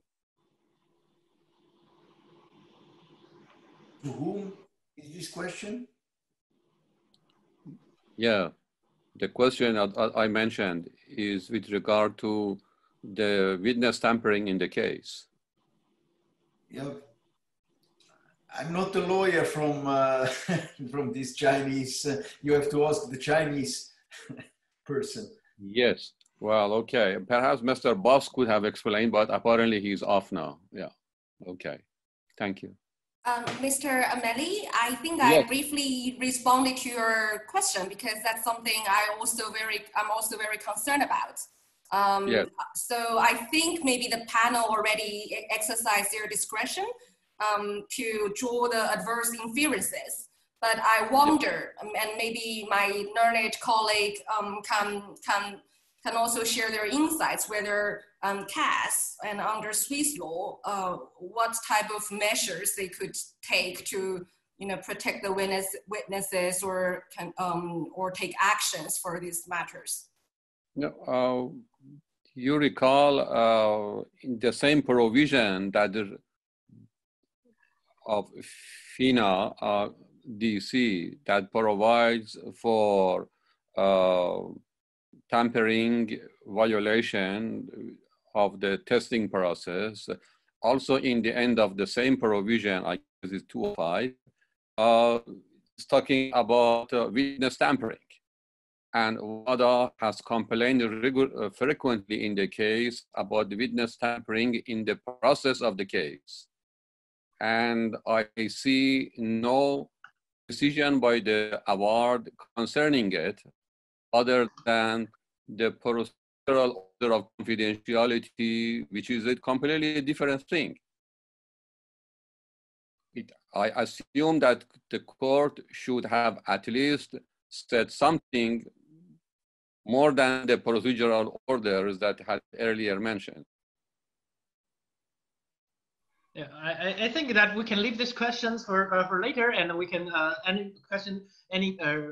any colleagues, if they read about the judgment, they did not say, the judgment itself did not say anything whether the athletes tampering the witnesses, but it's more about other things. So why this is a remain a question, why the judgment doesn't say that. So may I say a word on this one?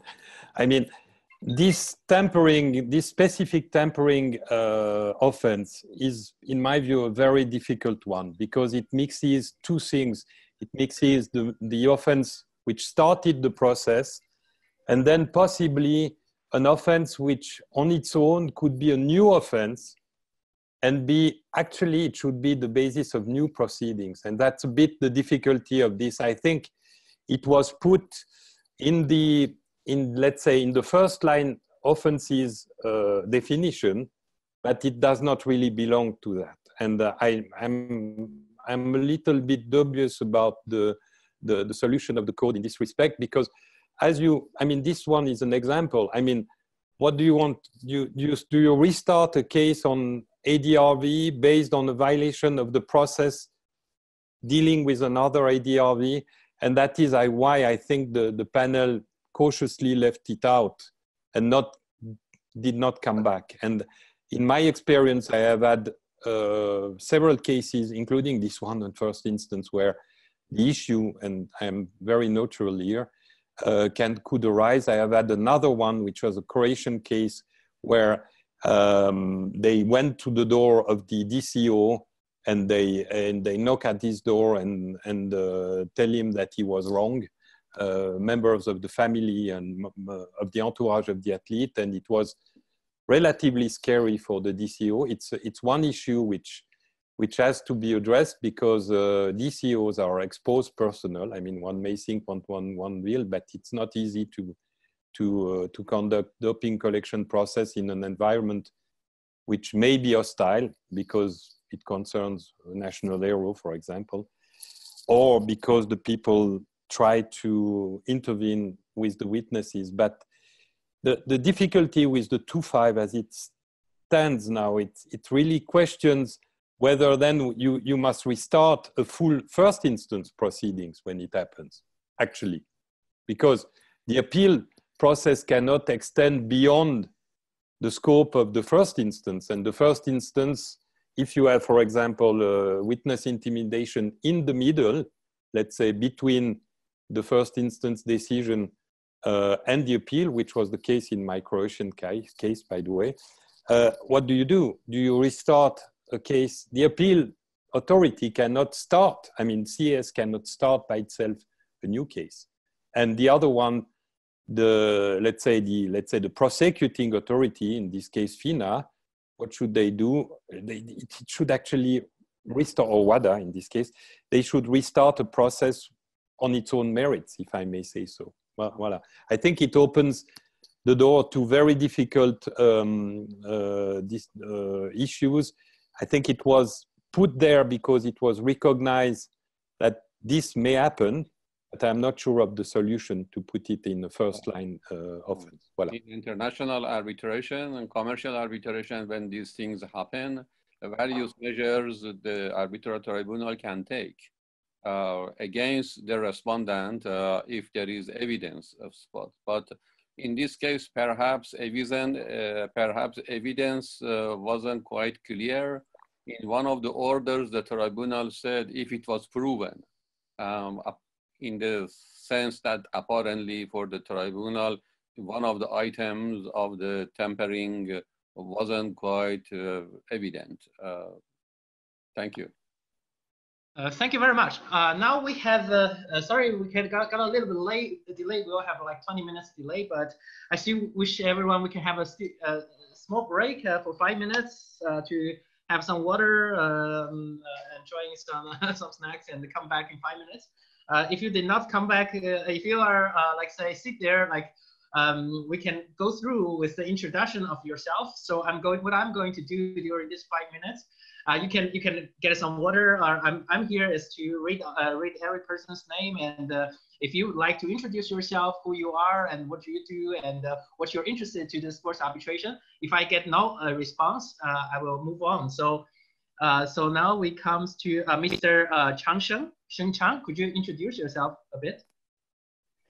Oh, thank you very much. I'm working at the Beijing Huizheng Law Firm.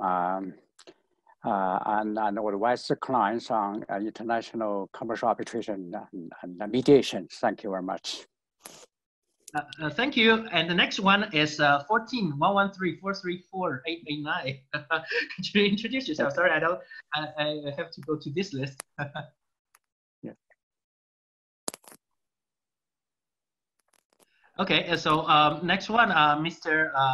Bo Yi. Mr. Ibo, could you are you there? Could you introduce yourself?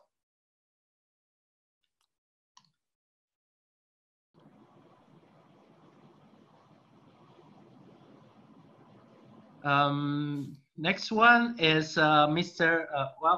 Florian Müller. Are you there? Yes, I'm there. Hi, everyone. Hi. My name is Florian. Hi, Kenza. My name is Florian Müller. I'm the head China desk of MLL. We're one of the biggest law firms in Switzerland, and we advise Chinese clients in Switzerland and Swiss clients in China. Myself, I'm a Swiss attorney. I have an LLM in Chinese law from Hong Kong University, and I'm a fellow of CARB. So we advise Chinese clients in Switzerland and Swiss clients in China in arbitration matters regularly. Nice to meet you all. Thank you, Mr. Florian. And next one is Gianmarco Cali. Yes, hi everyone.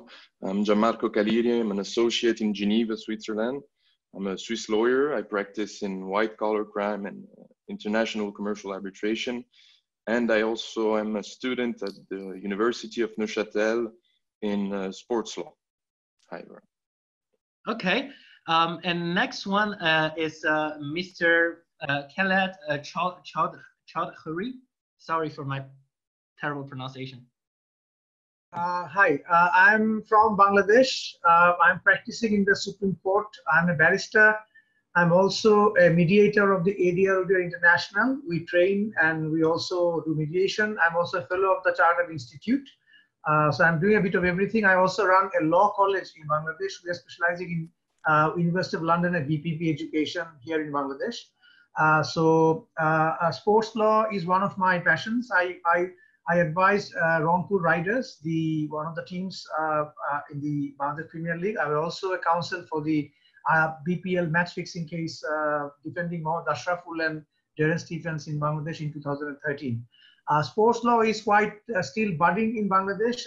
We need a lot of awareness amongst the sports federations and also amongst the players. Unfortunately, this is not progressing that much. So I think this kind of interaction would be a great boost for me for the future. So I'd like to work with all of you in future. Thank you very much.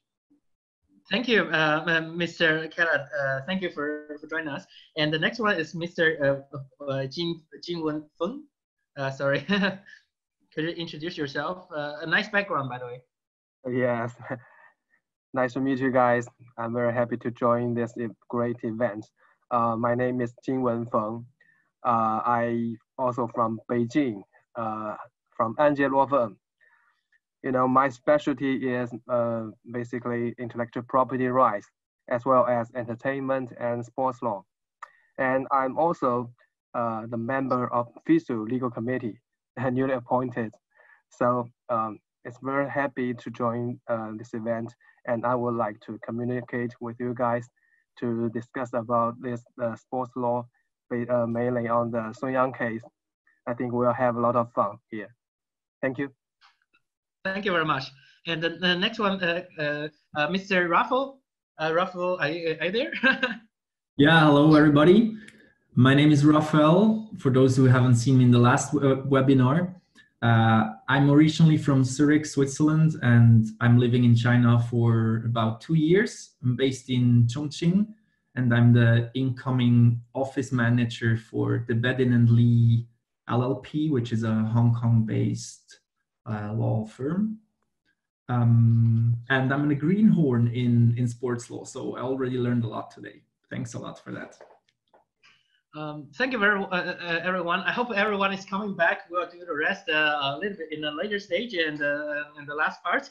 I hope everyone is there and have had a great water, enjoying the break. And so it is great. Like when we have this kind of discussions, we have lawyers, but in the sports law, we need to. It's essential to bring the professionals. I mean, the athletes joining with us as well. So that's why. It's my great honor to invite Mr. Zhang Ping, who was a gold medal winner in the 2004 Summer Olympic Games, to give us a discussion regarding her perspective, or like an athletic perspective, a personal perspective of anti-doping.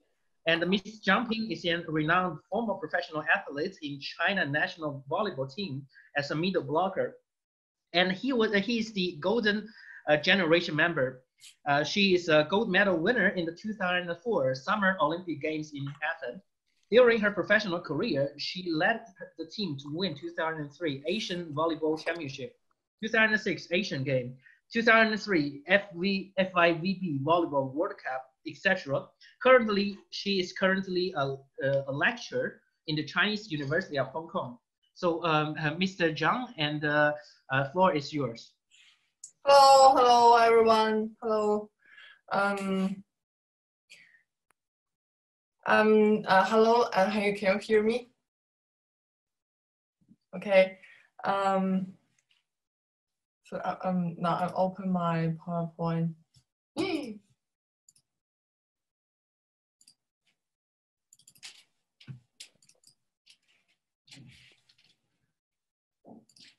Okay. Hello, everyone.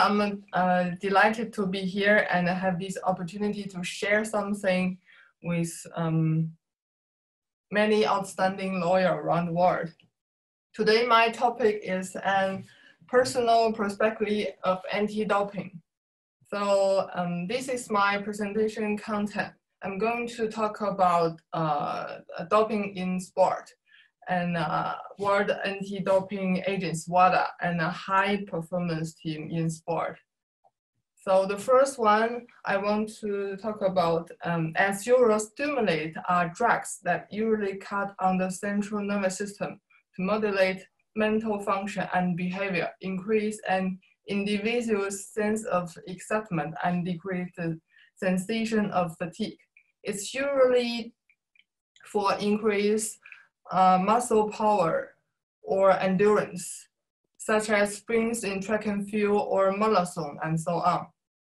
But different sports need different physical condition. For the weightlifting, if two athletes in 50 kilogram division, both having 100 kilogram, then the one who weight less will be the champion. So diuretics or water pill, which help the kidneys flush extra water, metabolic product of the drug, and the east side effects from body and decrease body weight.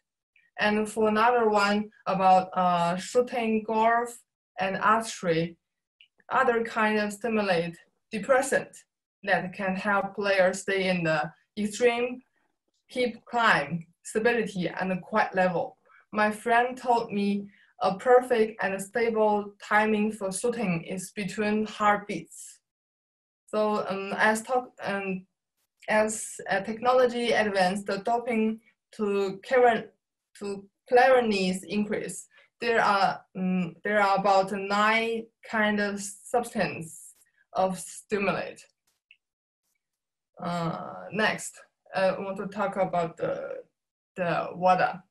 I say the reason for the ban are mainly the health risks of performance-enhancing drugs and equally of opportunity for athletes and the exemplary effect of drug-free sport for the public. The WADA was set up in 1999. So it is to fight about against drug in the sport. Before 2005, I attended all of the doping checks was in of competition simple collection. I remember when I finished from a day and match, the doping control officer, DCO, find our team doctor and the credential for all players and then did lucky draw process. Because volleyball is a team sport, the DCO only choose one player to attend doping check. I was a lucky one chosen by the DCO. The DCO lead me and went to a room with a toilet. And then she showed me the collection equipment. After that, we went to the toilet together. She looked at me finish my urine collection in this disposable cup and verified it is my body fluid. And then I put my urine sample to the right A and the blue B bottom respectively and close tightly. And then put the box in the white box and seal it. Finally, I set in a document, the doping check simple collection finished. So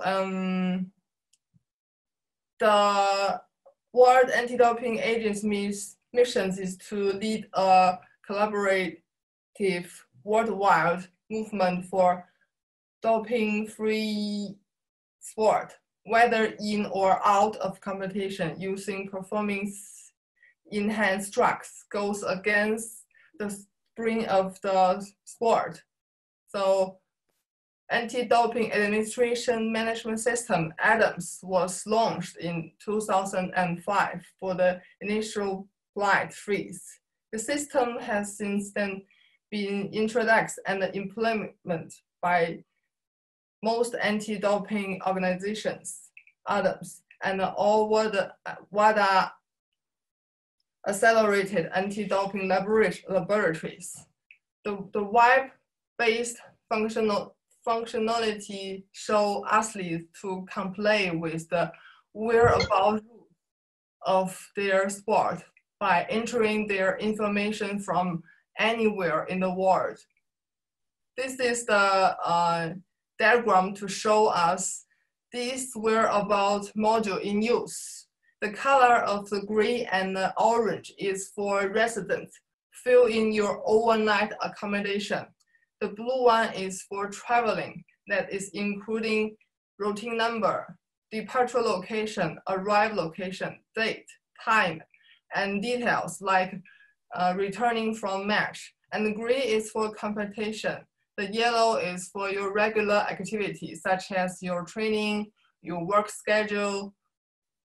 And according to this calendar that from all elite athletes around the world, the ADAMS doping control database provided to ADAMS in an essential tool to managing both in and out of competition doping control program. Okay, this is the picture to show us the simple collection equipment. And this is the document which I found from FINA website. I think this is the humanization design statement for freshmen to upgrade to comfort of operation for wearable module. FINA doping control rules approved by the FINA Congress on 29th November 2014. This is a statement about whereabouts failures of anti-doping rules violations. Any combinations of three missed tests and or failing failures as defined in an international standard for testing and investigation within 12 months provided by an athlete in a registered testing pool. Next, I want to talk about a high performance team in sport. For my opinion, there are three members around athletes should include the coach, the team doctor, and team leader at least. For daily training, that include exercise content, intensity, timing, how to use strategy and statistics in match, comply with the coach. For medical part, involved nutrition intake, athletic rehabilitation, body check, and doping check, submit to the team doctor. For transmit the policy, social part, and the daily arrangement like endorsement and advertising and so on, obey on the team leader. There are three persons to help athletes focus on training and competitions. I hope one day a lawyer can enjoy the team who can perfect in the West and East legislation, understanding the legal and the court procedure, design a training program of multi-court, and finding out the compelling evidence that can safeguard athletes' interests and also to help them to get more competitions. That is all of my competitions. Thanks for listening. Thank you all. Thank you very much, Mr. John. I'd like to ask if there are any questions for Mr. John, and besides the signatures and photos. It's as athletes, I have a question like if how do you think if you have some legal problems, if you have some problems as a Chinese athlete, who are you going to call for help? Do you have a lawyer? Do you have some people to offer help? I don't have any personal lawyer. I said we have the team leader. The team leader will help all the athletes to deal with some documents, some the legal fees, and to represent our maybe sign in some documents. We don't know. We don't actually know the detail. I mean. Yeah. How about in other countries? For example, let's say in Bangladesh. So, Mr. Khaled, how about in your country? Like, do you athletes has a lawyer, or how does it work?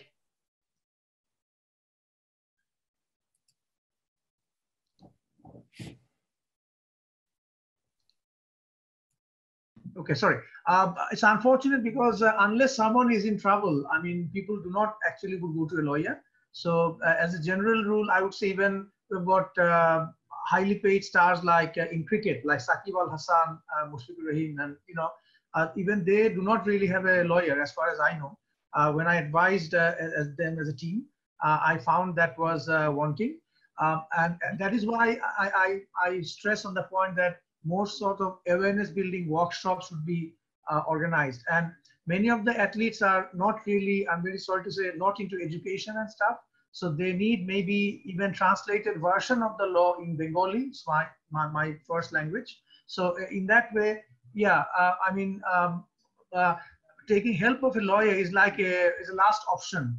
But if it could be done in a more systematic way, in that way, I think players would be better advised. We also do not have sports agents, for example, so that the interests of the players are not really very well looked after. Yeah. Thank you. Great. How about in Switzerland? In Switzerland, does athletes have a lawyer or like a legal team to consult? I mean, how does it work, Mr. Boss?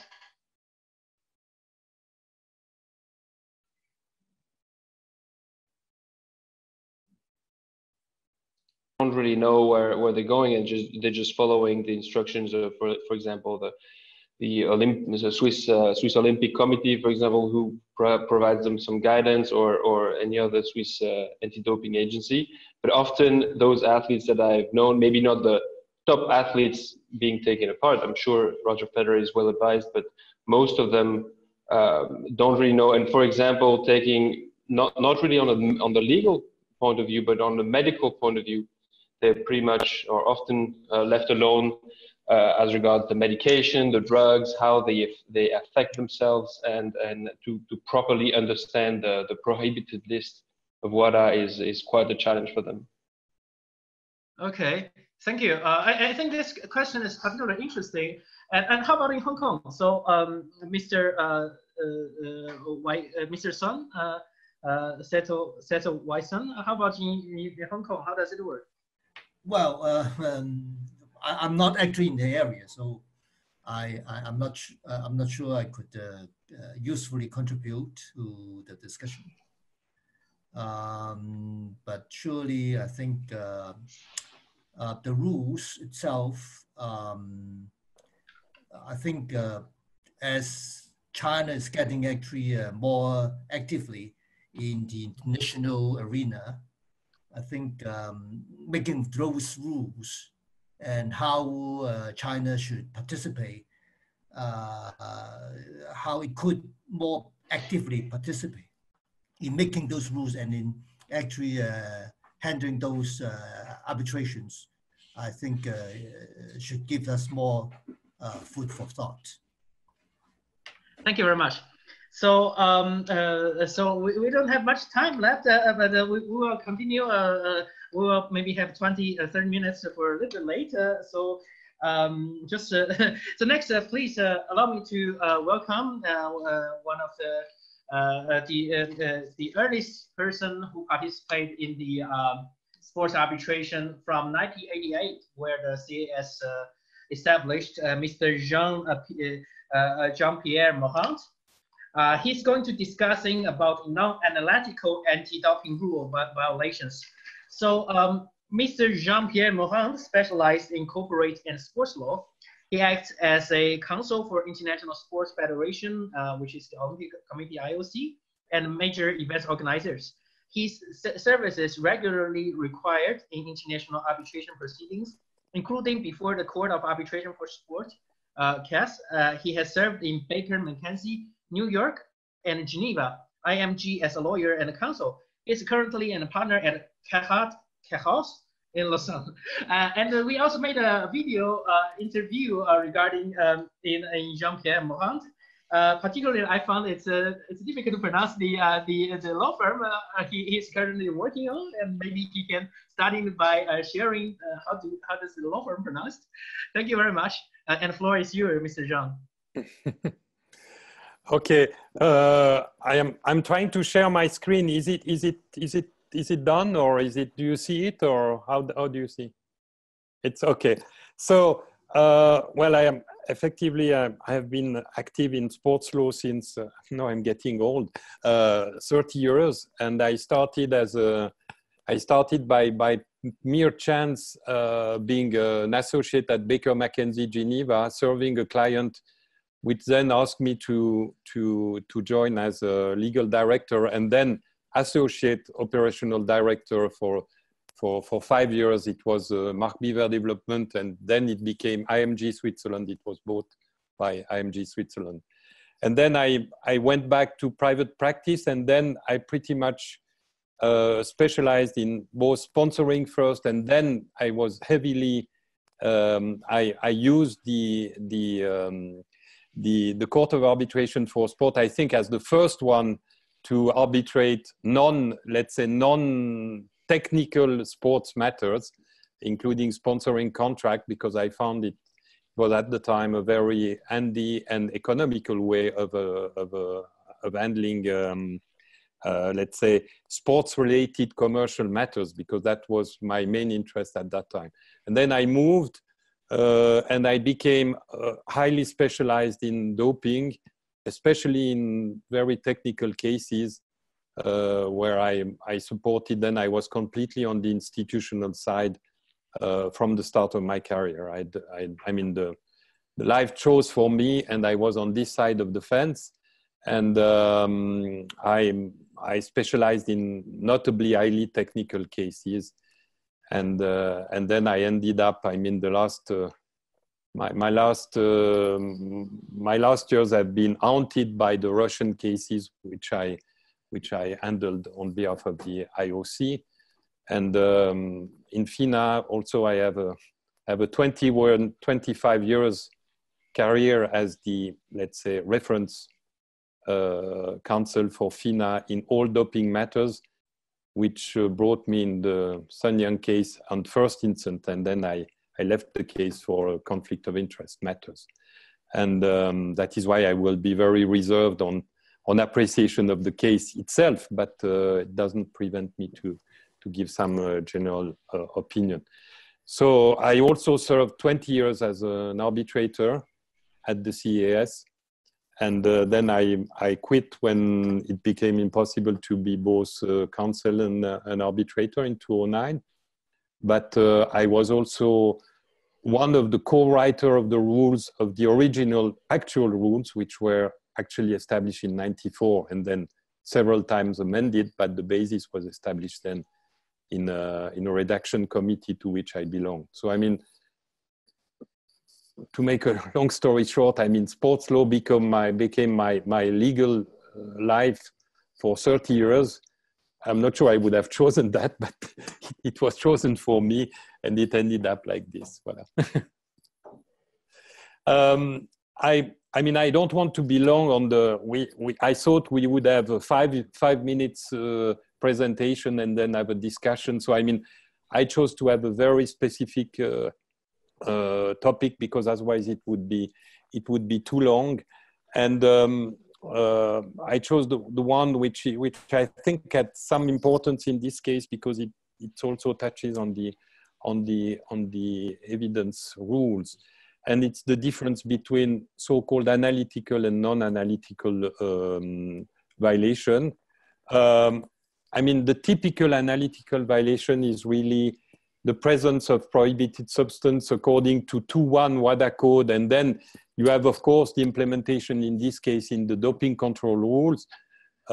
Here, I would just like to mention that there is a certain amount of unclarity about the application of the WADA code, because very often it is meant as if the code would directly apply.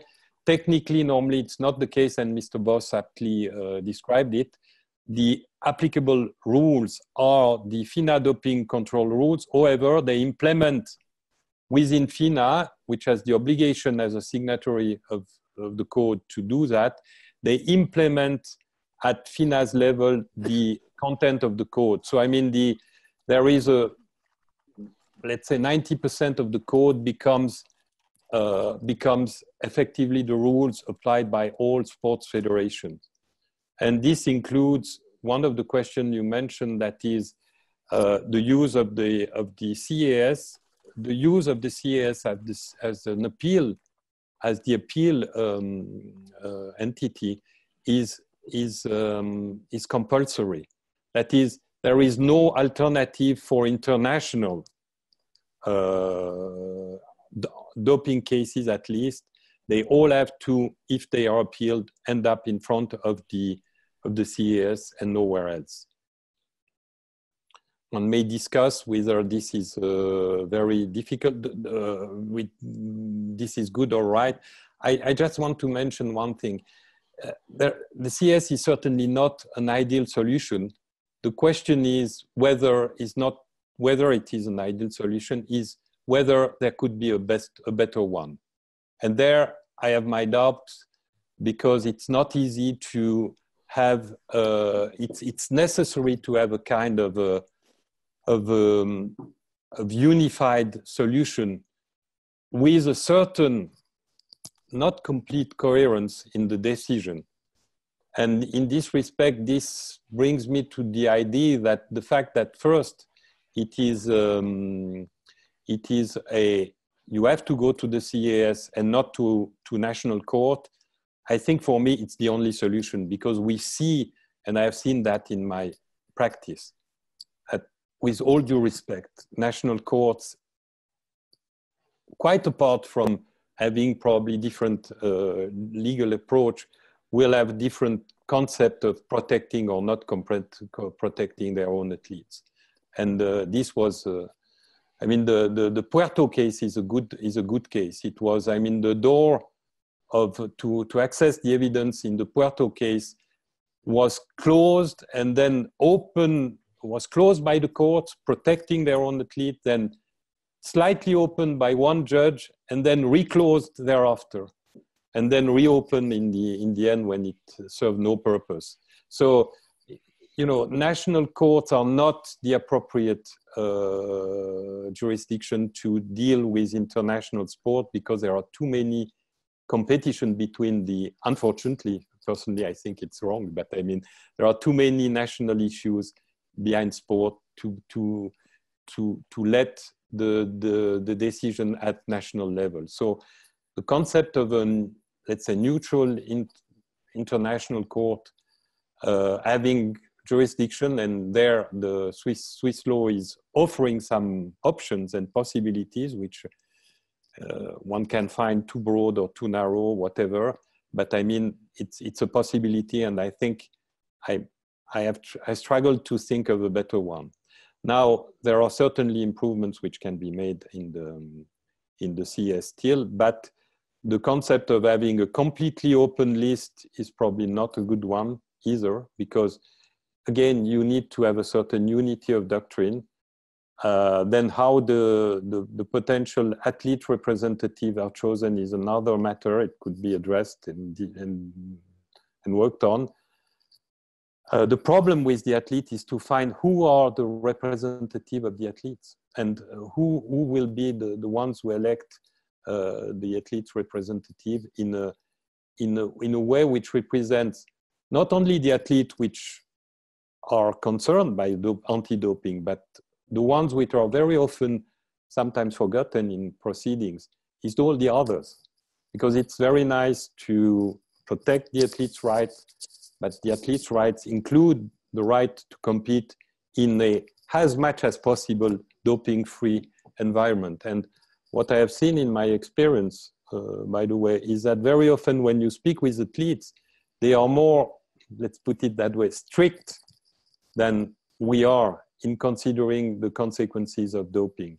And they, I mean, in the Russian case, it was almost, it was very obvious, and I think sometimes even went too far, but the athletes wanted to have the Russian athletes being kicked out because they felt they had not competed under fair condition. And I'm not commenting on that, but it's a fact. The more strict, the call for the strictest actions came from the athletes, and even to the extent that it pushed the IOC to things which would not have been absolutely necessary, like applying to the Supreme Court, whilst there was obviously, when you think of the ground, very, very, very, very low chances to have a reversal of the decision which were favorable to the Russian athletes. So voila, that's just a general policy comment. Now, I mean, just to the team, and I just want to the topic I wanted to address very quickly. I mean, you have the technical doping violation, and effectively, what I have to say is that the whole system is more or less conceived with this principle definition of the anti-doping violation in mind, which makes it sometimes very difficult to, I mean, more difficult to handle non-analytical cases. And why so? Maybe just a comment. I mean, sometimes it is said, okay, the rule of evidence are very tough on athletes, which is correct. The problem is that if you want to involve in the rule of evidence as they stand, something which would go beyond let's say, the evidence of an objective fact, which is, for example, the presence or not the presence in a doping sample, it becomes very, very difficult for private organizations, be them as powerful as they are, to get to the evidence.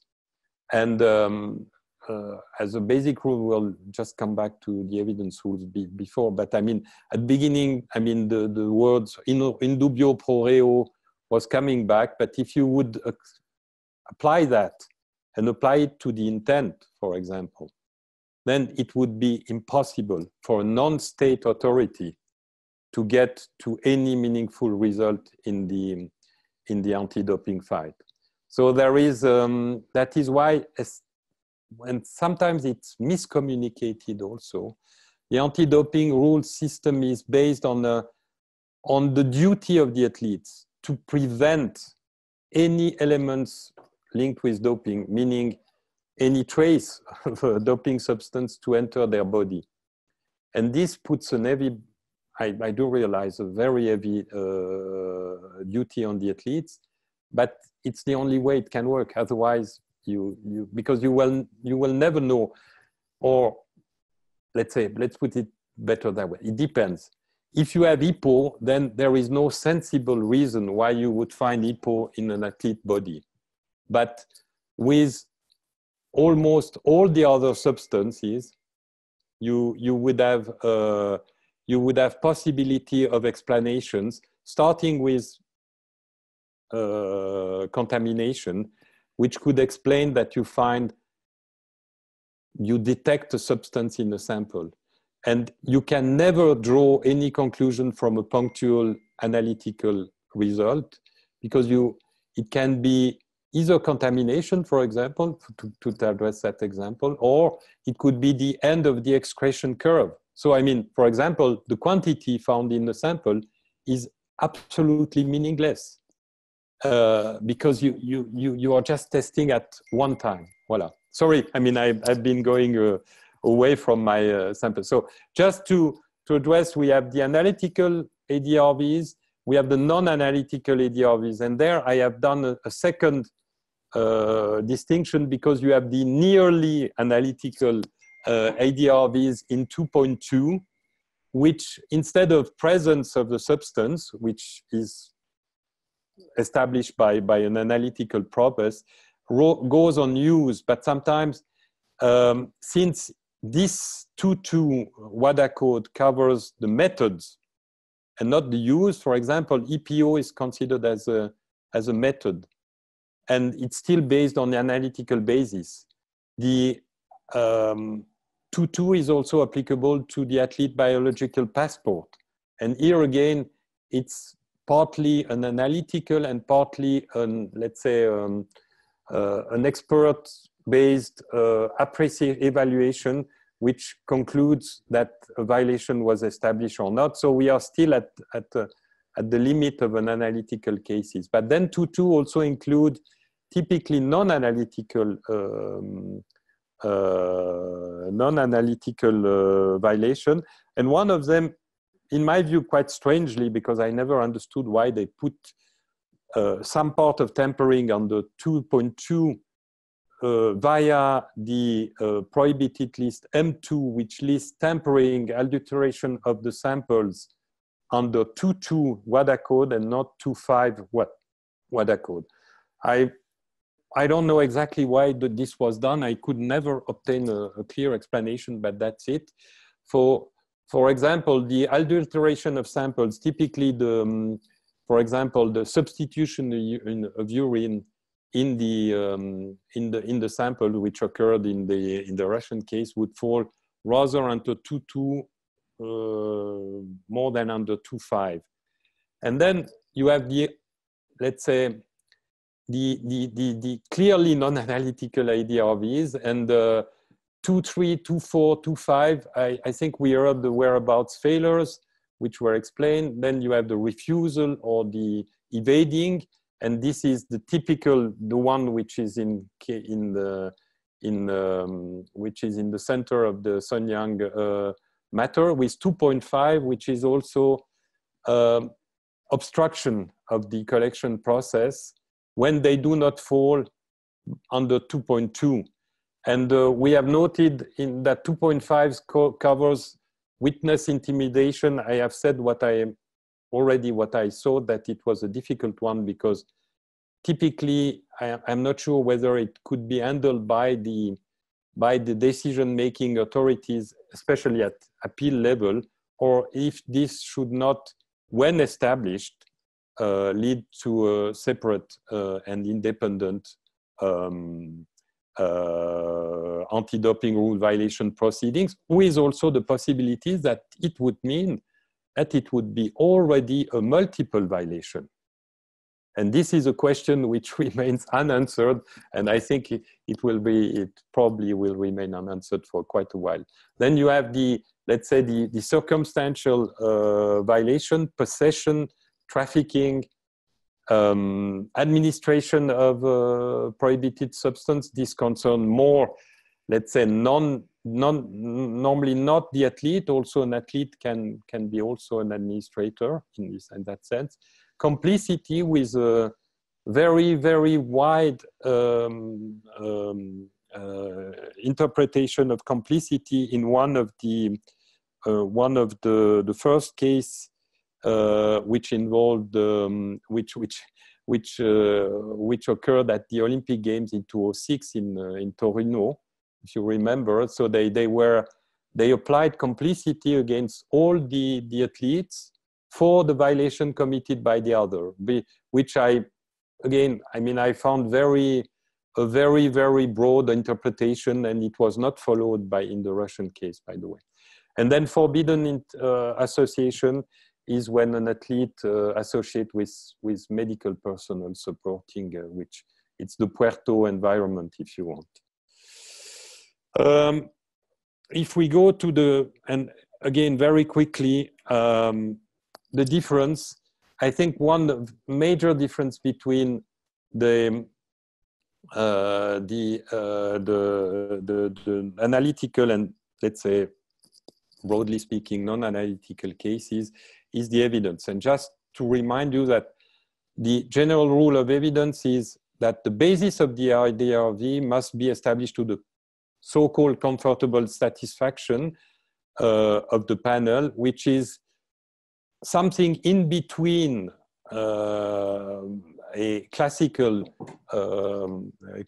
civil law standard, which is balance of probability. So if you have two solutions, the ones which marginally appears as more probable would be chosen. Comfortable satisfaction implies that the panel must have a certain level of comfort in reaching that solution. Exactly what it means, I mean, in practice, frankly, it's a very tough question, because in the end, this addresses the conviction of the panel, and if they are it's a problem. I mean, it's a problem to draw a distinction, and if you go, oh, I lost my, let me, voilà, sorry, I lost my, I don't know what happens here. Anyway, I lost my presentation, so I don't see it anymore. Let me think see. you can click more once. Click more to the. There is voilà. Okay. Sorry, and I am not. I'm not yet a specialist. One important aspect here is that an important difference is that the analytical aspects, which are mainly the aspects which are handled by the laboratory, are covered by a presumption in favor of the elements, let's say, covered by the laboratory process and the analysis. When you moved on a non-analytical case, this becomes irrelevant because you are not in the laboratory precisely, and therefore there is no strong presumption for non-analytical aspects. And one aspect which I think is a particular one is effectively in certain environment, and this was very strong in Russia, and pardon to my Chinese colleague, but it was also relevant in this Chinese environment, because there was very high level discontent about the fact that Sun Yang was implicated, and for a Chinese citizen to come forth and to testify against the national hero is something which is not necessarily easy, and there was no, to my understanding, there was no available direct evidence of pressure, but you just put you in the shoes of a DCO who has to say, my witness statement is maybe going to send out Mr. Yang for 8 years. Voilà. I mean, and then it raises the question which was addressed by the panel in a rather differentiated manner of the protection of the witnesses which were willing to come forward, because the arbitration court has no power to order. I mean, if somebody doesn't want to come, it doesn't come.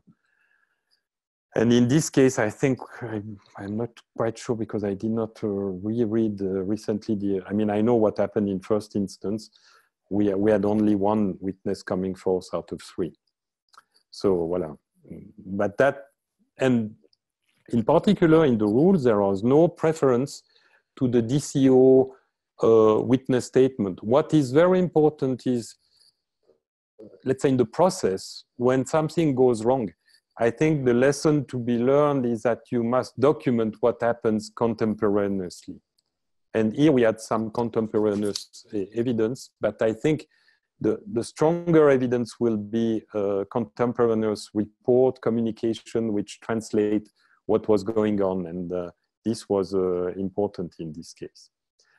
Voilà, so in terms of evidence, the result is that based on the rules, there is no specific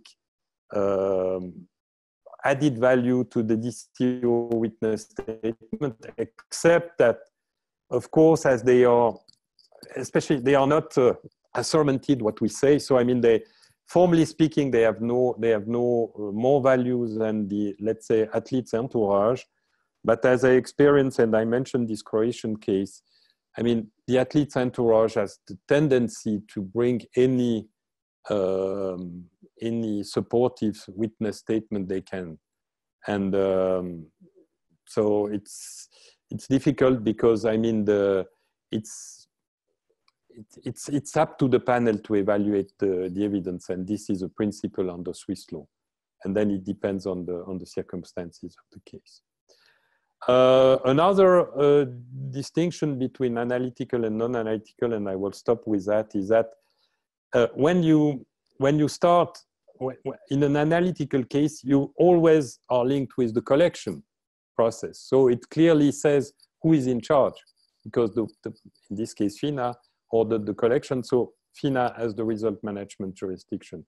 In non-analytical cases, also in this environment, Sun Yang, it was also clear, because it was again FINA, clearly. Sometimes it's not so clear, and I can cite an example is the Thai girl who made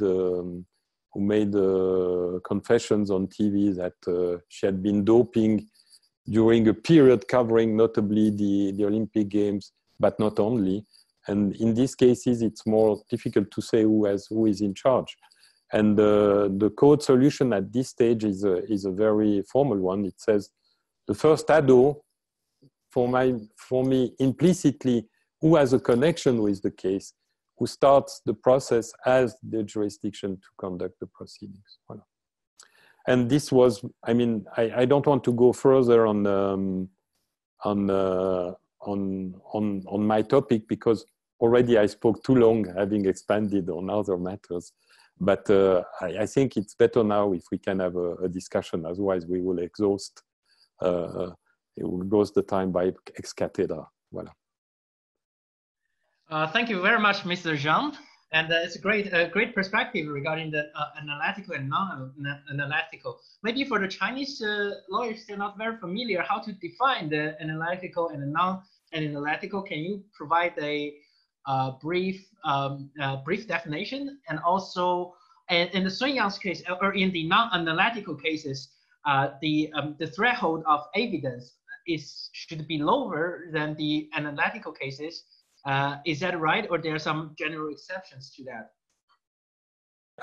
I didn't say. I mean, first of all, analytical is really when your violation is defined as being the result of an analysis of a sample. For example, you find the solution, and stricto sensu, it's only for prohibited substance under 2.1.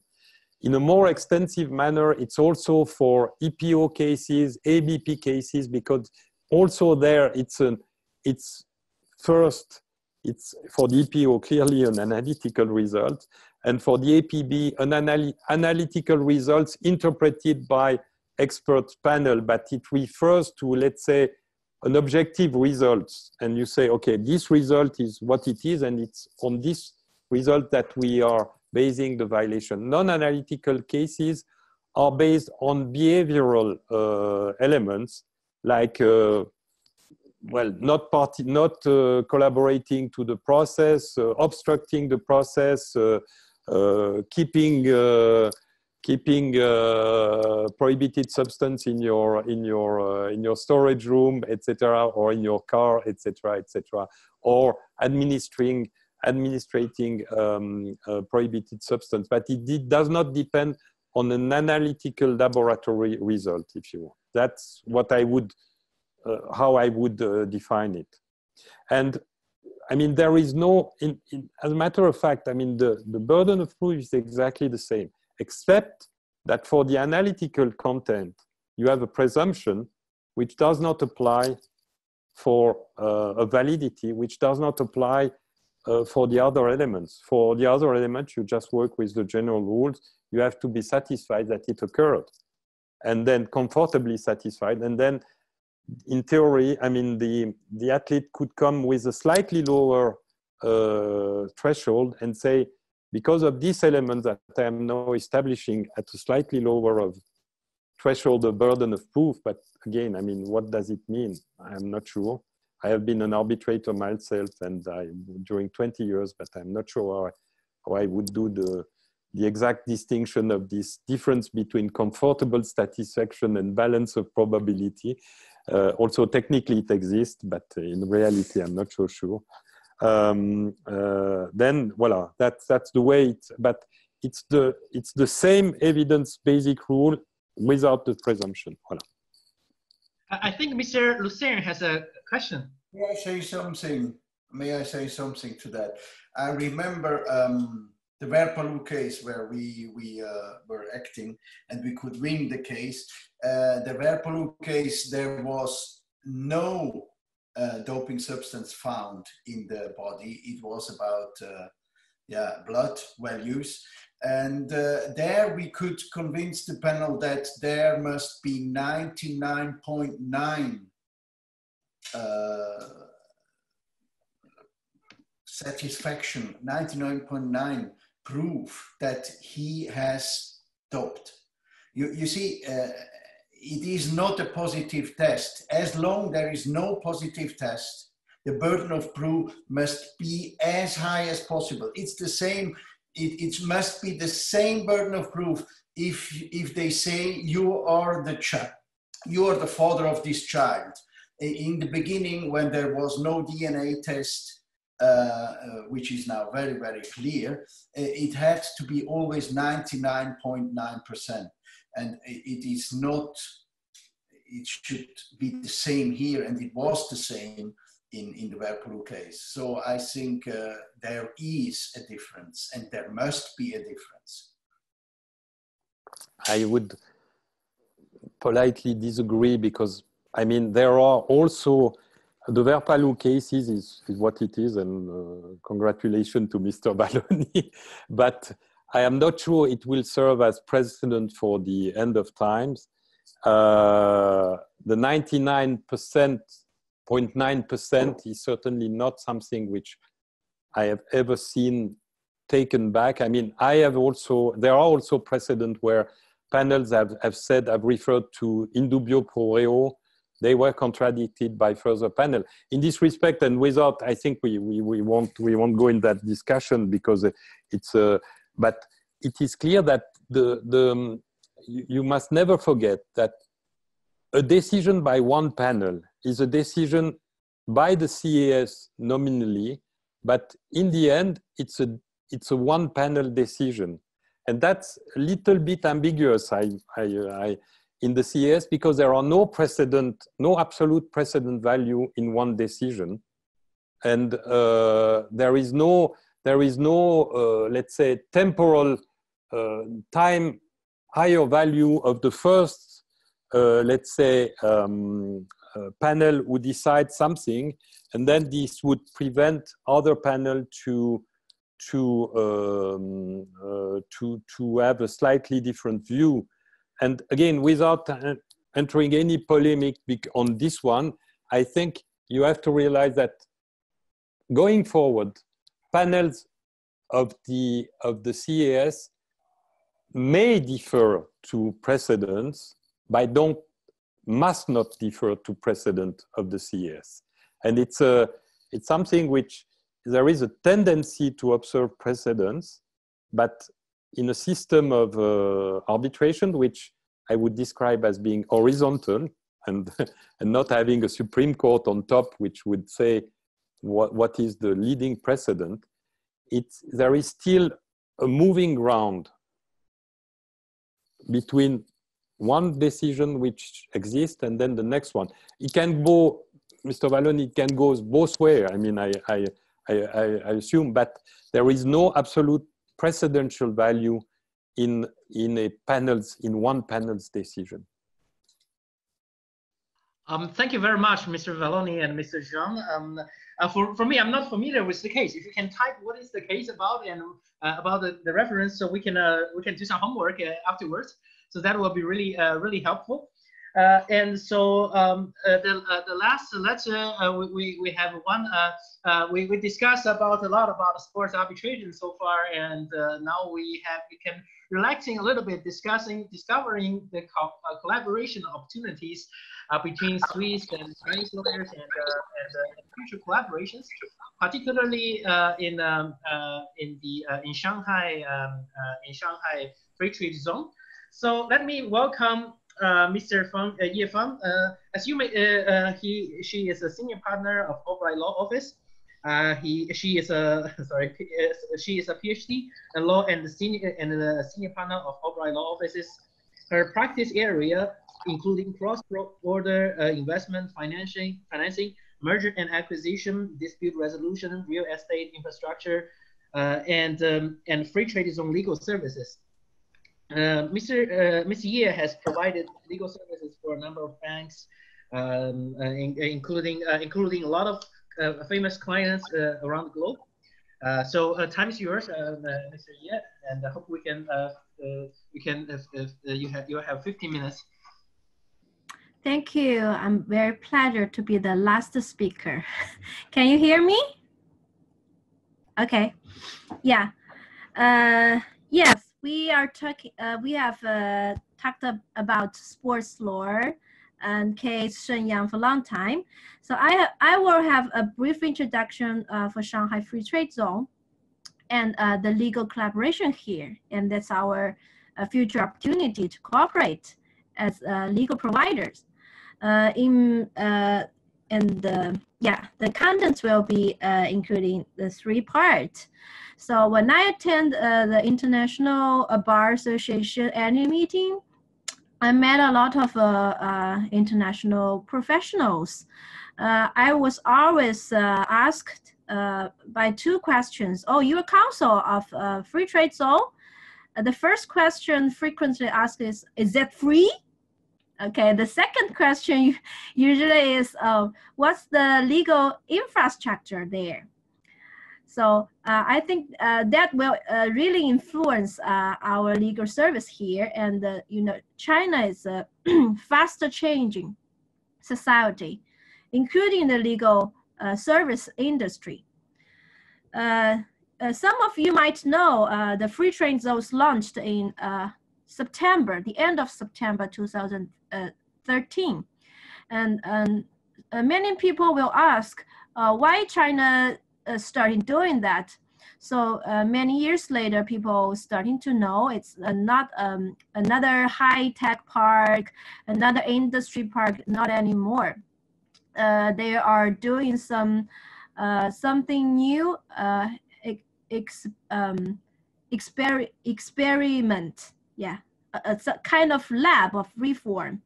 That's China usually to do. In like the Shenzhen, it's a lab for the national reform. Then it will copy it to other places. So at that time, people say that's the 4th wave of China economy. The first wave is the 40 years ago, China open and reform policy. The second economic wave is 30 years ago. It's Shanghai Pudong New Area. It's the whole land here. Development, that's where we are. Our office here. The third wave is China joined WTO in 2001. And the Free Trade Zone policy, along with the One Belt, One Road policy together will be the 4th wave. Okay, yes, starting from that year, you can see the doing business of the world, ranking by the World Bank annual report. China ranked starting from 96 until now it's 31. And Shanghai and Beijing, 2 cities, became the 2 weight in this ranking. And there are many index here.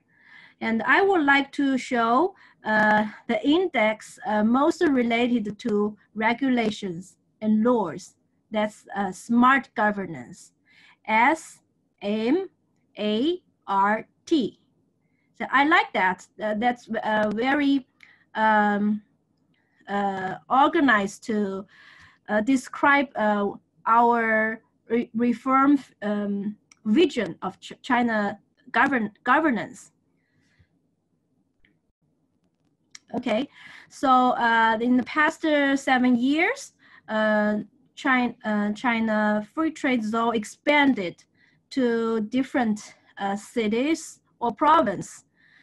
So we have different colors here, starting from the red to the green, then yellow area, then the orange area, Hainan Free Trade Island.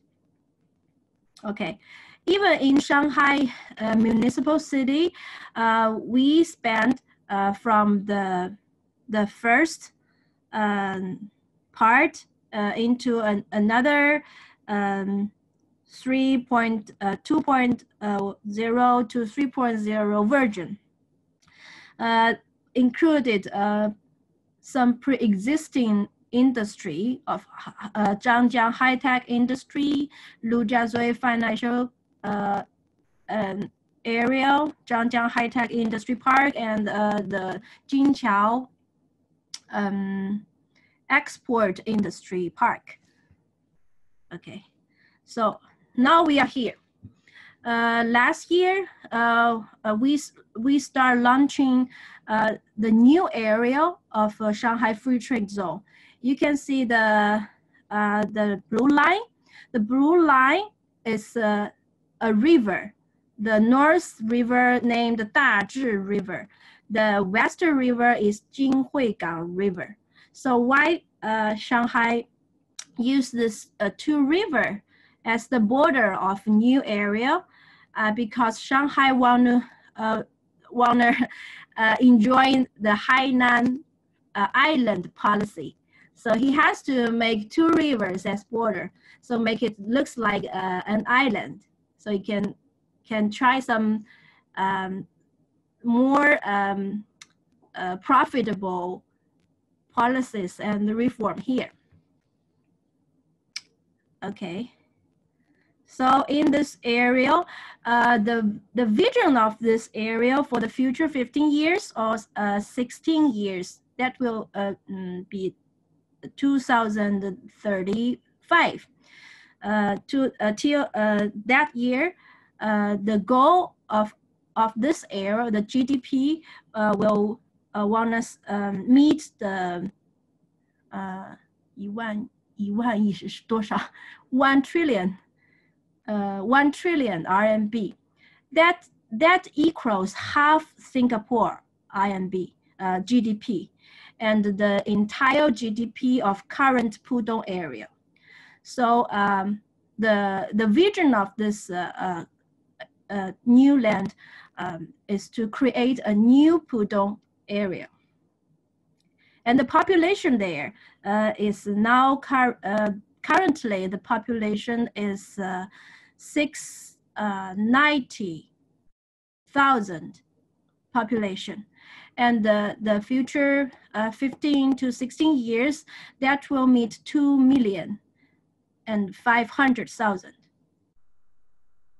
Okay, so you may know some of the projects here already, like Tesla new manufacturer already built, complete the build and the cars sold. And you may know a lot of news of Tesla here. Okay, so yeah, that's something related to the arbitration business. So before this, the Shanghai free trade zone new area, there are already some famous arbitration center already set up their rep office here in the prior policy of free trade zone. But now they can set up their not only rep office, but also the organization, the operation office here. That means it can not only to do some liaison works, but also to do their business here, and even more, starting from January 1st this year, 2020. The Shanghai measures is active now. So the list of applications not released now, but I can imagine there are some of applicants already, and we will know the news soon.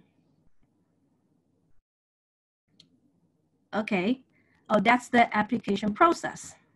Yeah, so we welcome more and more famous pre-existing arbitration institute setting up their business here.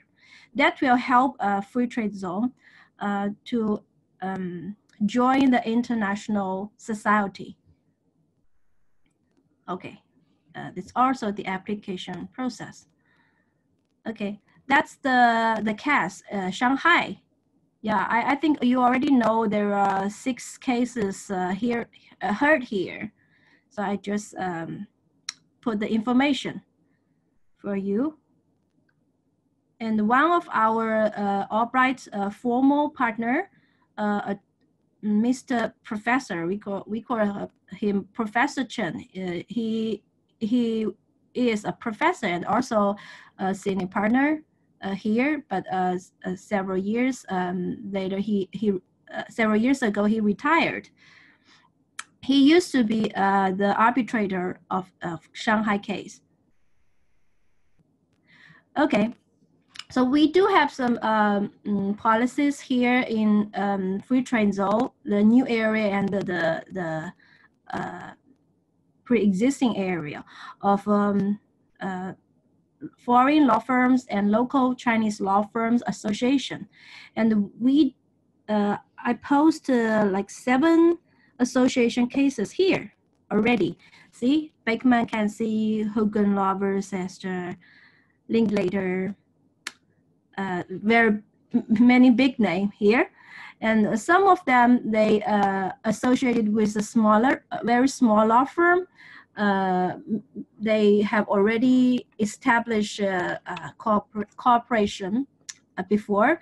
And some of the local firm, it's not small, they're very big, such as the number 2 in Thai law firm. It's in Shanghai, it's specializing in shipping area. And the third, it's a Fujian Fidelity law firm. It's the biggest law firm in Fujian province. And the 4th one, the Guantao law firm, is very big, national firm, many branch offices in China. And our firm, Albright, we are also thinking about such kind of association with our strategic partnership law firm, that's Bird & Bird, a British law firm. Okay. Oh. Next slide. Oh, yes. Yeah. We recently visited the new free trade zone area, the administration office, and it's our delegation visiting. We are talking about is there any some new policies in this area for the legal service cooperation. Okay.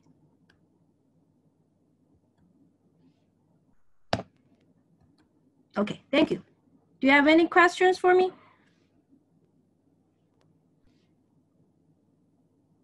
Hello? I mean, yes, I have, Jean-Pierre, I have a question for you.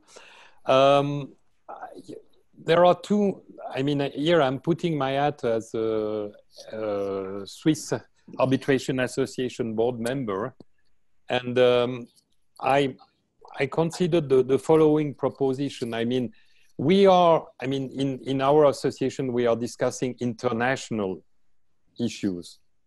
And now China, and we in our narrow sports discussion, we mentioned that sometimes there is an imbalance of the rules geared towards, let's say, the white community. And I think in international issues, there is, I mean, the most applied rules are normally the Anglo-Saxon rules and the English law, etc. And this creates, let's say, I am not a fan of saying that the law is geared to one party, because normally the law is something which is neutral. But in the perception, I thought that Switzerland with Swiss law could have maybe a role to play in offering a more balanced solution, alternative solution for the Chinese parties especially. Because first, it's a civil law, and I understand you are a civil law system. So maybe from the perspective of understanding the system, it's easier from a Chinese lawyer to let's say, to associate with the functioning of a civil law system like Switzerland. And secondly, because, let's say, the commercial elements of Swiss law are very stable.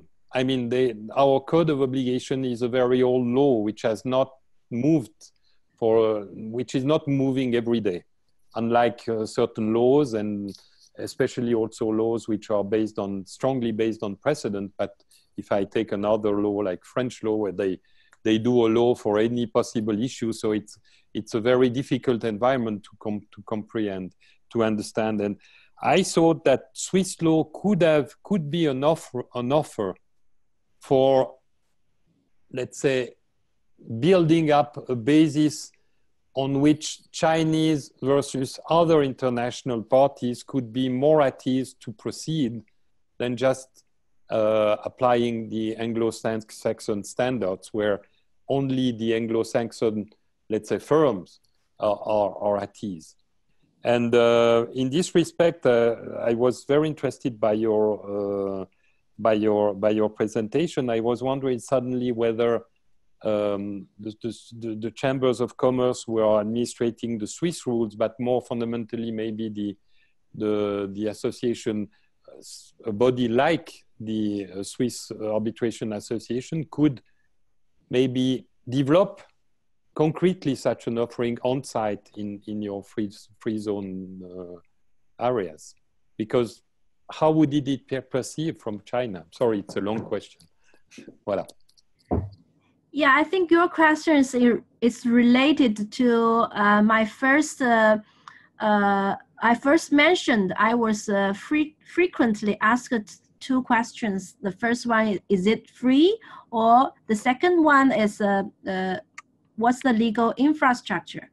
I think we really think about in the new free trade zone here, because compared with like Dubai, Kazakhstan, Qatar, and now even Kazakhstan, they are establishing their free trade zone based on common law system, not their own law, not the local law. They establish their court and the entire system based on common law.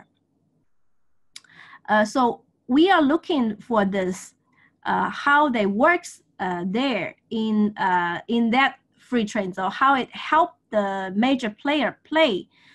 But you know, in Chinese history, we have some bad feelings about foreign law application, especially in the Opium age, Opium War age. Shanghai has the foreign jurisdiction territory that will make our government nervous.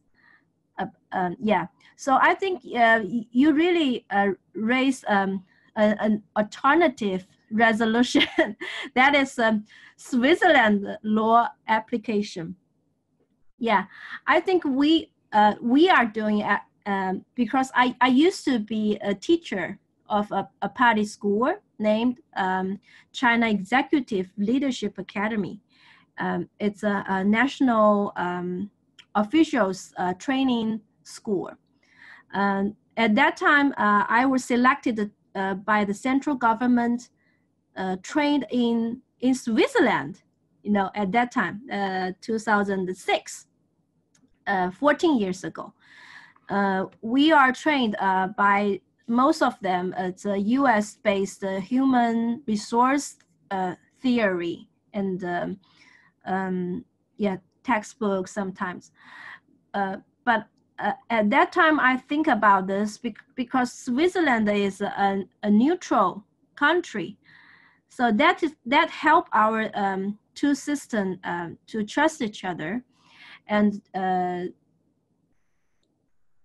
here we are doing some research for Shanghai court system to how to try to see how can we reform, to formulate a new kind of legal infrastructure in new area of new free trade zone.